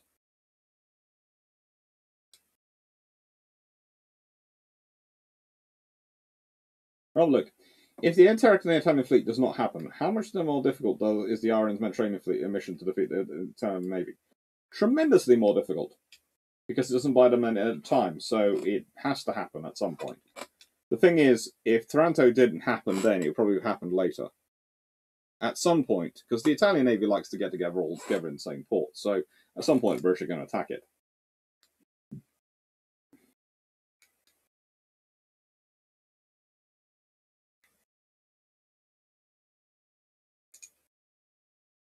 I think you should try to learn Portuguese, especially if you think Portuguese naval history is underrated. I've considered it. To be fair, I haven't had a Portuguese girlfriend. I had a Spanish girlfriend, but I haven't had a Portuguese one. So, I learned a bit of Spanish then. Not much.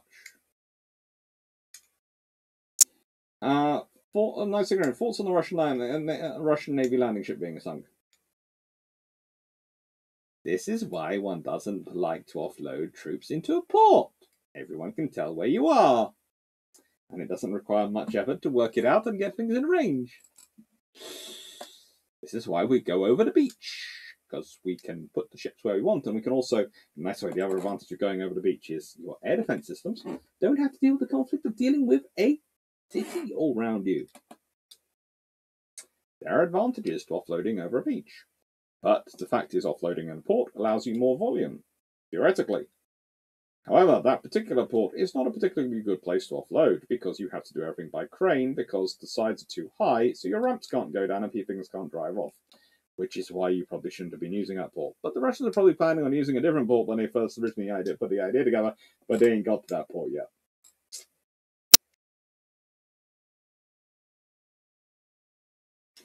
Mail 1. I've read a Russian soldier surrendered himself in his T-72 B-3 tank for 7.5 grand. Which Russian ship would you like, and are you setting up a crown fund? Peter Velicki. And I'm not sure if I would have enough for a crowd fund for that, but Peter Velicki. Nuclear-powered battlecruiser.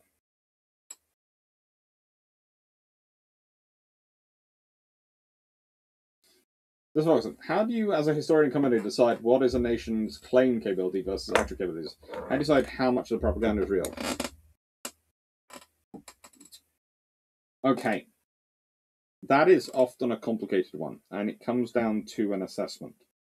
And you have to sort of use a bit of history in that. Which countries have a habit of overclaiming? Which countries have a habit of underclaiming? That's a real thing. Some countries will have propaganda, our ships are amazing, but they will underclaim their capabilities. For example, I would say the Royal Navy and the Washington Naval Treaty is underclaiming its capabilities quite a big chunk, because that suits their argument at that time. So ultimately, it's a bit of a judgment call, but ultimately it's also based on experience of looking at that country, looking at the results, and looking at what they have done previously. It's one of the things I find in Star Wars they get really right is when you're talking about Thrawn and his approach of looking at the culture and using that to examine people and really work them out. Well, to be honest, that's what a historian really does. We take a culture and we examine it inside out and we work out what they're really like. And sometimes that culture is good and easy to work out, and sometimes that culture isn't so good and easy to work out. But that culture will ultimately have an impact on how much reality their propaganda has. For example, the Americans don't tend to lie about the actual weapon systems. They lie, when I say lie, they exaggerate, bend the truth, modify things when they talk about the accuracy of their systems. The Americans always believe their own hype in terms of their accuracy of their systems. It doesn't matter which generation they do, they always believe they're far more accurate than they actually are. Even as accurate as they are, which is usually pretty darn good, the American, in terms of their propaganda and what they say, is far more accurate than it actually is. The British, on the other hand, will always believe their weapons can fire faster than they do. So the British propaganda usually stresses that the ships can fire a lot faster. Which is why when I use the calculations for the results of the working out guns, I tend to go for the slightly slower ones. The Germans always believe they're producing the most perfect design ever. The Italians always presume it's the most beautiful. And that comes through in their way they're approaching things. So you start to learn what you're looking to filter out of what they're saying. So when the Italians are talking about the beauty and the grace of the design, etc., you start to learn, well, hang on, that's the stuff that's going to obscure the fact. That's the bit they're going to waffle on about a bit to obscure other things. So I need to look past that to an extent. So it's, as I said, it's a bit of a learning curve, but you get there. And sometimes you're wrong. And that's the first thing you have to admit. You have to be able to admit when you're wrong. And look, I remember the Italian Coast Guard recording telling the captain to get back to your ship and do your duty, you cad. Yep.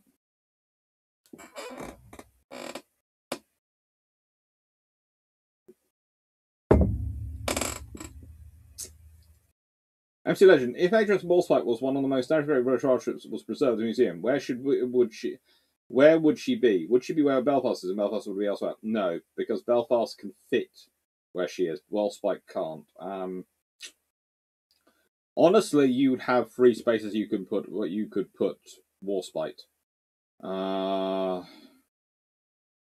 You'd have to have used one of the dry docks, one of the graving docks in Portsmouth, one of the graving docks in Liverpool, or one of the graving docks in Southampton, or one of the graving docks in Newcastle. That's your options. Maybe one of the graving docks up in Scotland, but you would have to find a big graving dock you could stick her in to protect her. That you could write off. And the odds are you go for one of the ones in major cities. So you would be either Southampton or Liverpool or Newcastle.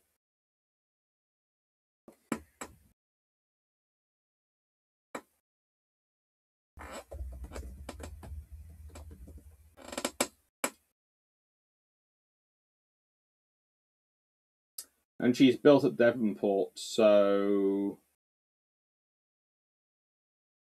that could be a one where she goes back to.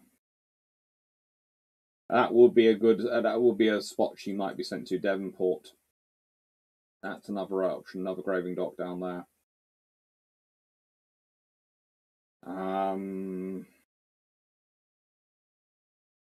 Probably try and get her into number 8 or number 9.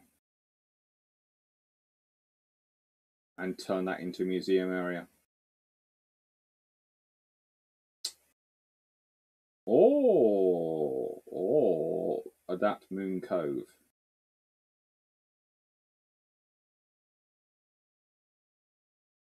Which is not far from the Tor Point Steam Ferry and all that stuff down there, so that might be there.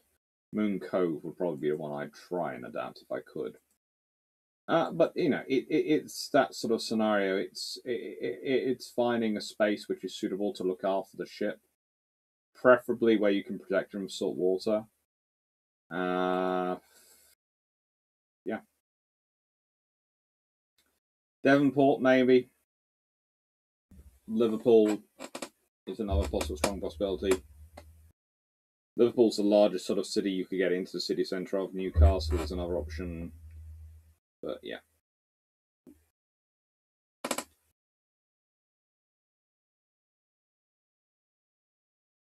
I'll take an SASN. You just want a nuclear powered battle cruiser because you've seen the price of petrol recently.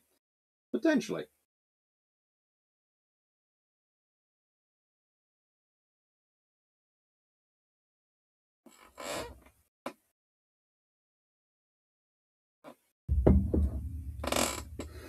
If Kimmel had sent the force to Wake Island, he wanted to send, and if the Japanese scanning force had seen the force, they themselves had seen the force, would the Japanese send a larger force to Wake Island? They probably had to withdraw to reinforce and then send a larger force. It would have delayed things, and it would have allowed a massive reinforcement of Wake Island. So, yeah. It would have been interesting if they'd found it.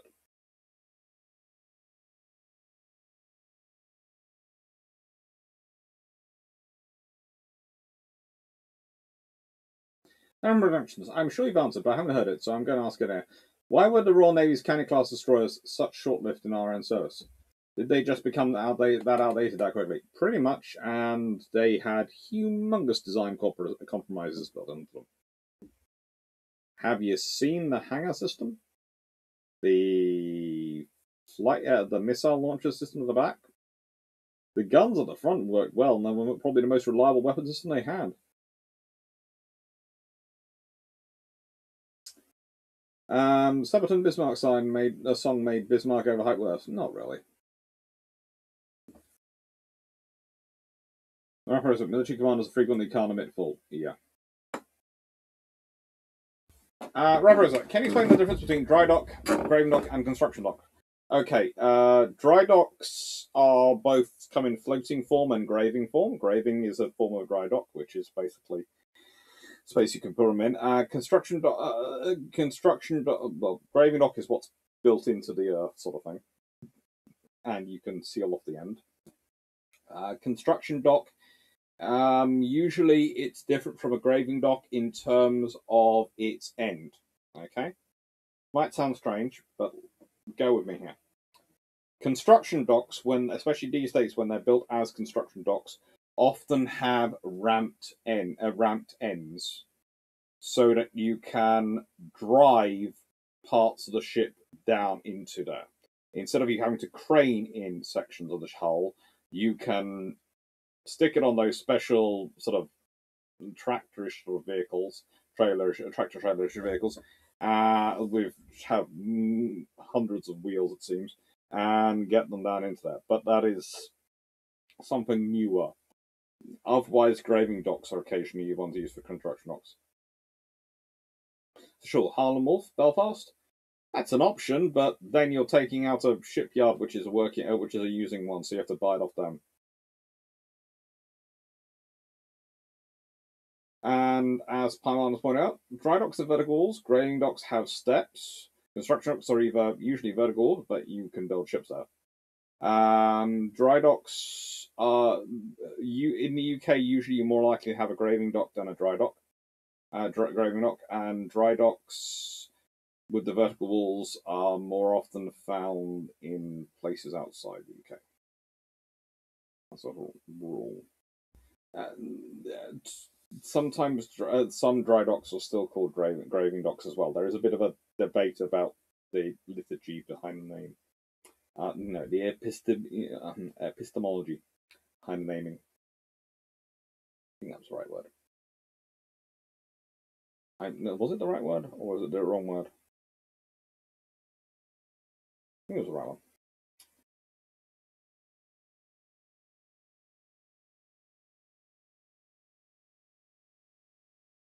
And that's what I said. How much of an issue is hindsight for you and your students in history, and how do you bypass counter it? I always tell students to try and read history forward. So always try and read it when you're doing the archives and the sources, and read it as it happened, not read backwards, read it forward. And try and get into that mindset. And don't presume that people have the knowledge you have. Look and see your documents, look and see what they say in their diaries, what knowledge they do have. Do not believe them to have superpowers. They don't. Why do town class cruisers get all the attention in RN? Because they're cool! And because Belfast still lives. That's because they're cool and Belfast lives. And also, did you see what let's be honest, in the nicest way, there is Birmingham facing down 3 heavy cruisers solo. Thank you very much. I know there was a sloop there, and I love the sloop, but let's be honest, solo facing down 3 heavy cruisers, that is cool. And there's Liverpool doing her piracy in the Amara incident. Privateering, piracy, random merchant navy, economic warfare stuff. You know, they're cool. Well, Westwick, a 350,000-ton battleship, does it sink destroyers with its wake? It probably sinks small islands with its wake. Probably not destroyers. Anok, do you feel the court-martial of Indianapolis captain was the same miscarriage of justice as Kimmel's squad of Barry? A means to take attention off the misdeeds of superiors? Yep. US Navy has a lot of politics trouble in World War II.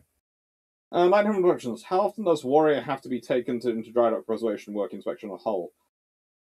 They haven't done it recently. I think it's coming up. I think it's also the same issue as Belfast. Both of them have got it coming up, and they're working out how to do it.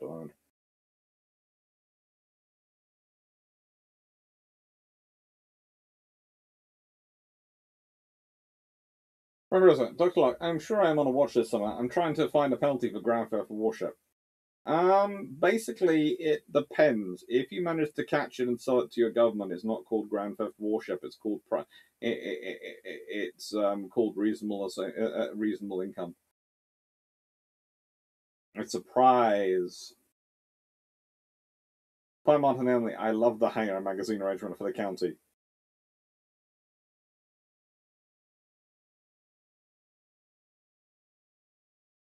I'm fairly sure that's sarcasm. Hear me?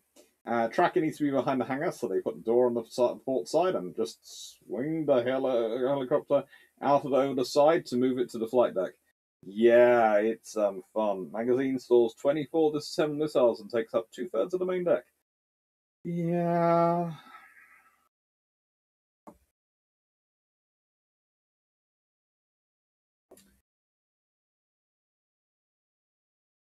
MC-1130H. If the US Navy built a response to the Kirov-class battleships instead of the Iowa-class back on line, would the RN and French Navy want to build battlecruisers too?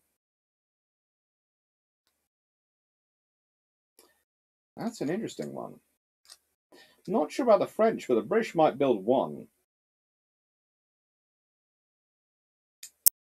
The British might build one. There's a curious reason for that, because you see, then, especially if the US Navy are building them at that period, and it's sort of 1970s, 80s, and the British, of course, are building the Invincible class, and they're getting out of the carrier game and all these things. Building one would be a good ego trip for the Royal Navy and the government. They might actually do it. It would be seen as a one-off expense to have a nuclear-powered surface ship like that. So they might end up with one.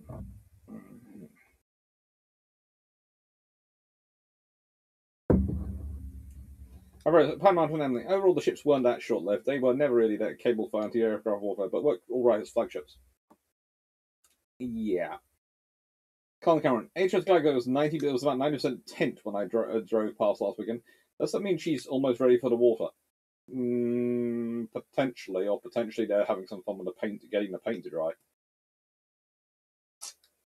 Thomas Hobarth, hello Thomas. Why did tiny battleships have so inconsistent guns in World War II? And how did they try to improve that? It's the quality of the manufacturing of the shells. It's quality control. And honestly, they didn't do enough. Someone needed to go to the shell manufacturers and to probably start shooting people. Either that or waterboarding them.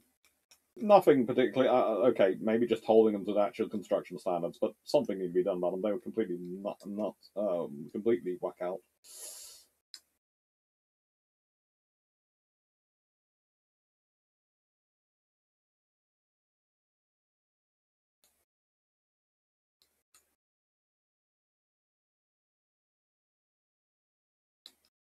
Nice one. Why haven't the UK government accelerated production Type 26 and other frigates in the way to Russia's war in Europe?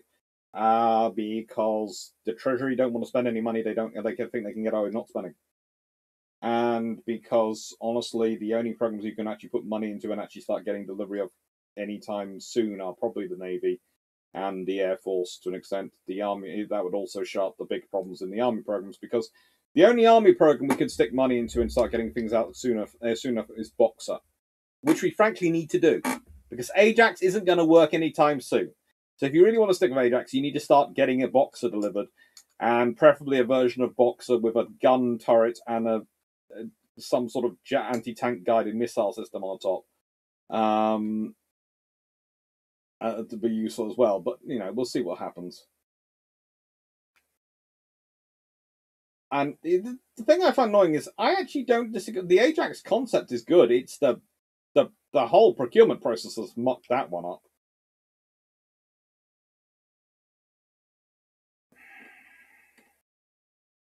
The excerpt from Ashmore's book talks about a Japanese destroyer being there too. Where is it? The Clarke, did the RAF ever consider a massed heavy bomber strike on German fleet during the war? They didn't just consider it, they tried it out several times. In fact, they tried it out at the beginning of the war, and by the time the heavy bombers turned up, the German fleet wasn't there. Manhattan Productions. This is a long shot. The Trumpeters sent to release 2 Belfast kits in the future. 1943 and 59 version. Do you know anyone who might be working on those? Keen to know when they're coming. Seen test build photos. Ooh. Send me a Discord. I've got a friend who might know. Oh yeah, you okay, Melanie? Right, it's almost 10 o'clock, so I will say that 10 I will be going in, because I've got to walk the fluffy research assistant still. He needs an extra walk before bed this evening. I've just been reminded. It's flashed up on my screen. I've got WhatsApp working on the computer now. Don't have to check my phone now, it works.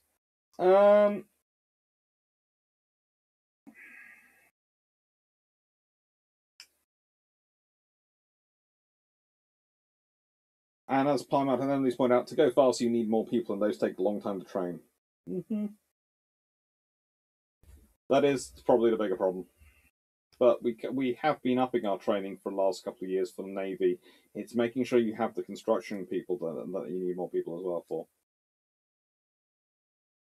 Also, when looking at Edward Ashmore's family, his dad was Captain Major Kent at the time, and his younger brother Peter was a midshipman on the Dorsetshire. Yeah.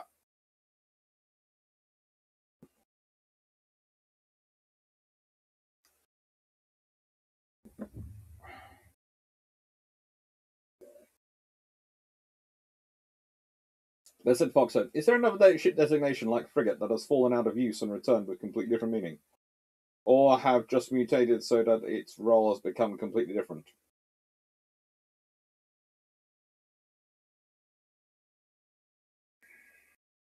Not currently in service, but the interesting one is there was a long time when Brig was a ship, and it came in and out a few times of various different roles.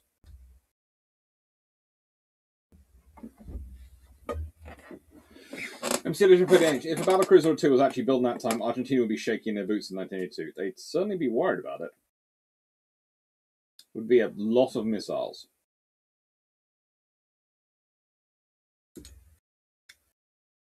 Also, how good of battleships were Fuso and Ise class ships when they were not even armored against their own guns? They weren't bad. Remember, the Japanese are always leaning towards the fast battleship concept. They're always leaning to extent towards it.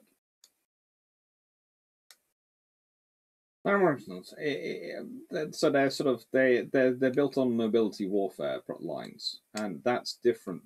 You have to remember the Royal Navy and German Navy are stuck building for a Jutland style scenario, and for some reason the US Navy starts thinking now they're going to fight that off their coast. But the Japanese are never so inclined at, because let's consider for Japan, everyone else's battle fleet is a long way away from them. There's going to be a lot of maneuvering to get there and deal with it. So it produces a slightly different design emphasis.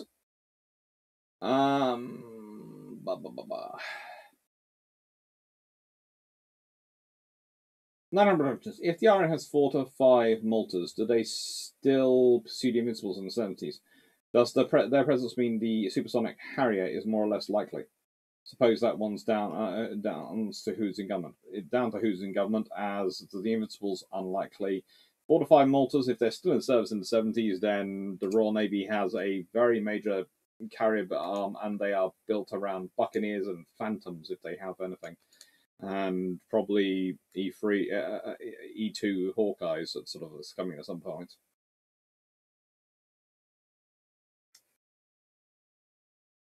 Those one. I suggest removing any time soon when talking about Ajax. Good concept, but the army got a lemon delivered. Yep. I do have words with treasury people. Don't always listen to me, Knights of sadly enough.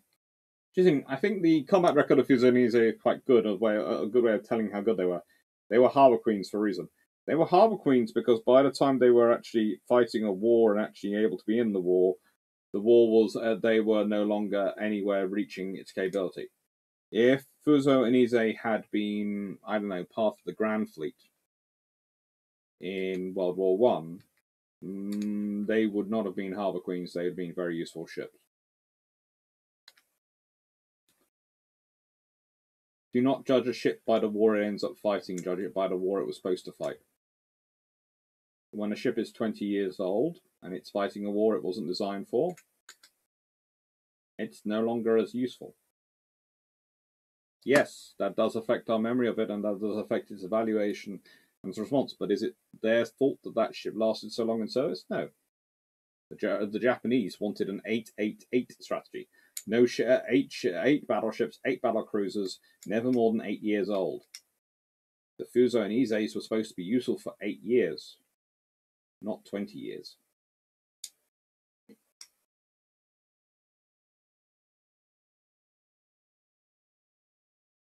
So no, what warship class was the biggest lemon? Not Vasa or something like that.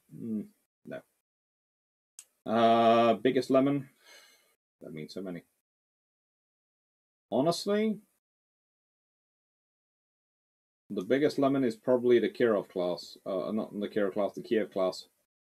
The Russians' first generation carriers, and that's mainly because they were designed around an aircraft, the Forger, which was just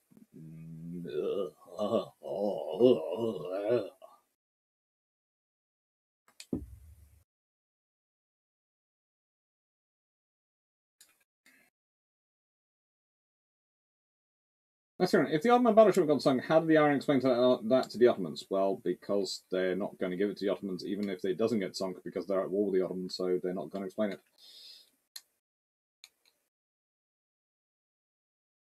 Jameth, the 1943 version of Belfast is already available. Cool. MC Legend 38. If the Iron had built the 6 Lion-class battleships, what would the successor actually look like? Would they have 12 16-inch or 9 18-inch guns? That would depend on whether the RN has learned of the existence of Yamato or not. If they haven't, and there is peacetime still reigning, probably they'd be trying to go to 12 16-inch. But if they think there's wartime soon, maybe the 9 18-inch. The Forger, Yak Forger.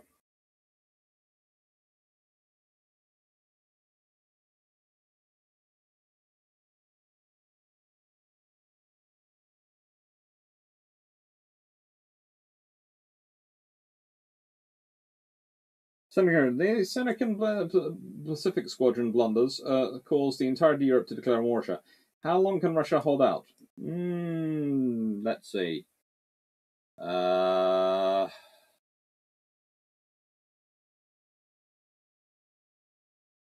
Ooh.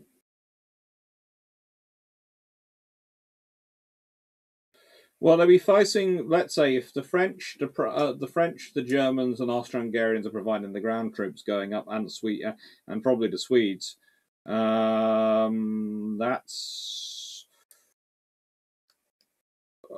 not good.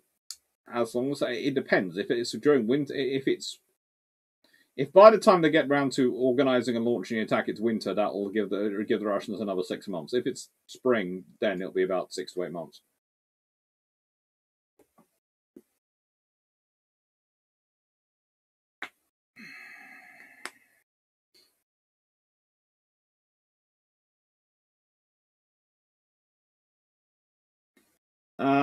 Gino, what ships and where did Jellicoe want 8 battleships and 8 battlecruisers in the East Asian Fleet by 1924?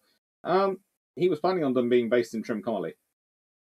And basically, the idea was that you would have a fleet. Don't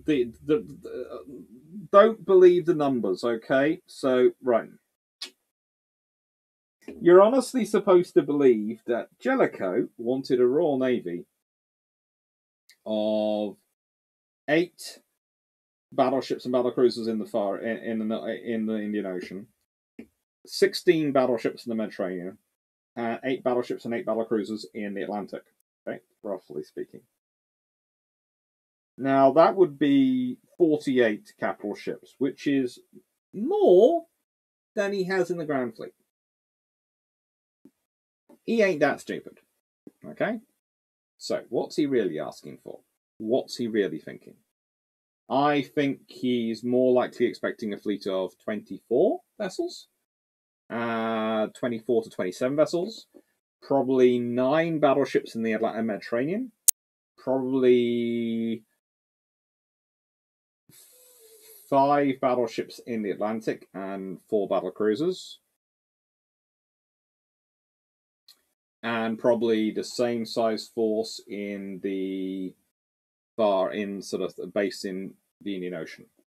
So you would probably be talking about a force which is more 19 battleships and 8 battle cruisers overall.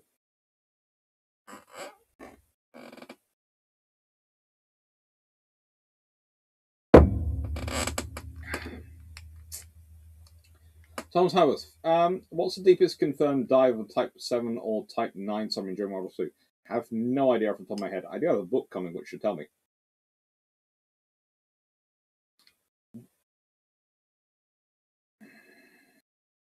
That thing with multiple small independent jet lift engines, we won't get into the Forger.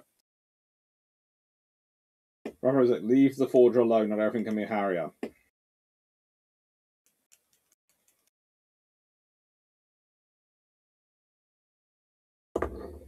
No, I'm applying my feelings. To be honest, I want to say Moscow is far worse than Kiev. No! It's a helicopter carrier. It's fine as an escort carrier, anti-submarine warfare ship. It's fine. It's a ship with a large flight deck for helicopters. It does exactly what it says on the tin. Yes, it's nutty. Yes, it's weird, but it's still better than a ship which is you're designing with around such a bad aircraft that you are literally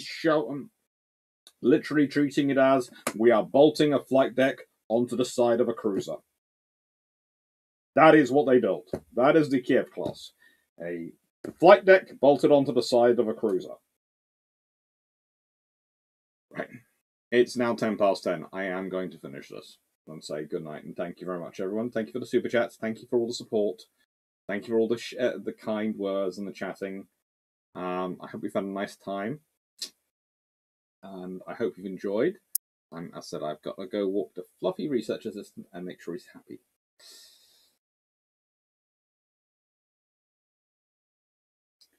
Just in Moscow was a more honest ASW designer. Kia seemed to have been verging on in toward Japanese heavy cruiser design. If Kiev is the answer to the question, you have to ask yourself, where did you word the question? MC Legion 38. If the Royal Navy actually did build 1 to 2 battle cruisers in the late 70s, what would the class be called and what names would they be likely to give them? It's quite simple. They'd transfer the CVA-1 names over to them, so they'd be Queen Elizabeth and Duke of Edinburgh, or something around that lines. Duke of Edinburgh is always a possibility one. I think it's unlikely. So probably either possibly Prince of Wales, but there again, the legacy of World War II was still quite strong at that point, and no one really liked that name. So possibly King George V. Queen Elizabeth and King George V could be, albeit. Or sixth, King George VI. Yeah.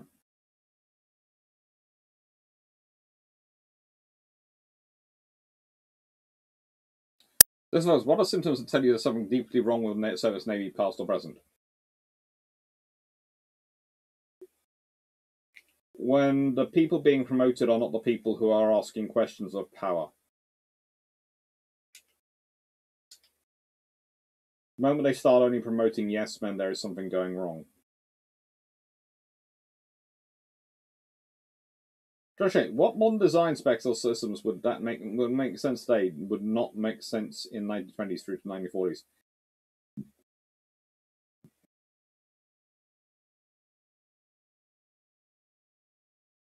The entire electronic warfare suite we built today, because in the 1920s and 1940s, it's optical fire control. So why are you so worried about electronic warfare capabilities and electronic warfare countermeasures? Take care, George Newman. Thank you, Melanie6014. Take care, Carl Gasberg.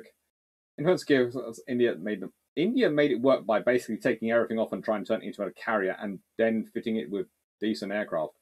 Take care, DG40. Thank you, Desert Foxo. Thank you, Jack Ray. Thank you, Juicin. Thank you, Pi Martin Emily. Thank you, Nighttime Productions. Thank you, Rob Razak. AMC Legend 38. Thank you. Nights ago, one. Renowned as an SSBN. At that time, she is. CA McDevitt. Yeah, and thank you. The one, thank you. John Shea, thank you. Dirt Squad, thank you. John Barrow, thank you. Calm Gosford, thank you. Thank you, Vision. Thank you, Bird Guy 829. Thank you, Paul Amos. Thank you, Graham Hamler, Malaga. Thank you, Anuk. Thank you, Tizzy. Thank you very much.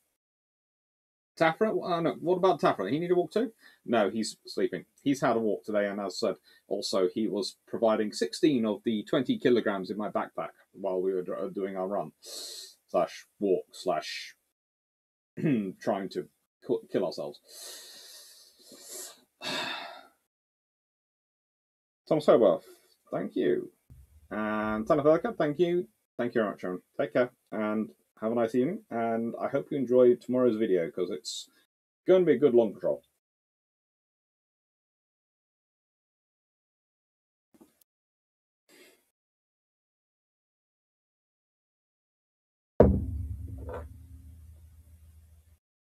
Take care, Aaron.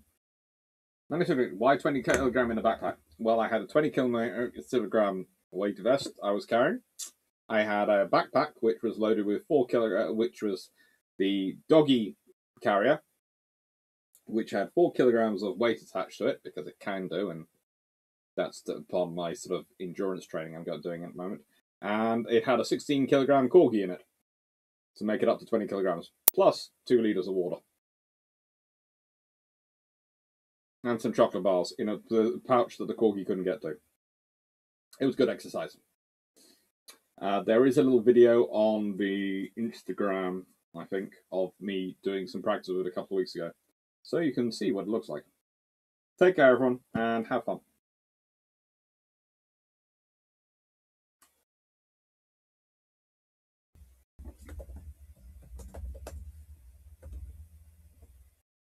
Thank you. Good night, everyone. Thank you very much, and take care. I come back and you go away, Vision. I'm sorry. Take care, everyone. Thank you, everyone. Take care.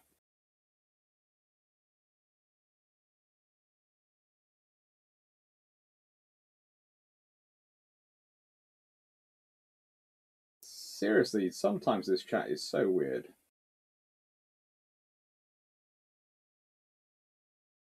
Yes, I was carrying. Well, I had 20 kilogram weight vest. I had more than 20 kilograms in the backpack. Yeah, 40 kilograms. It's a good endurance. It's a good endurance training. A few hours, 5 hours walking, hiking, sort of with a friend between Headley around Box Hill and that sort of area, and then finishing off with a run through Headley to get back to our cars because we ended up racing. I explained it at the beginning. If you want to hear how I tortured myself, take care, everyone. Have fun and enjoy.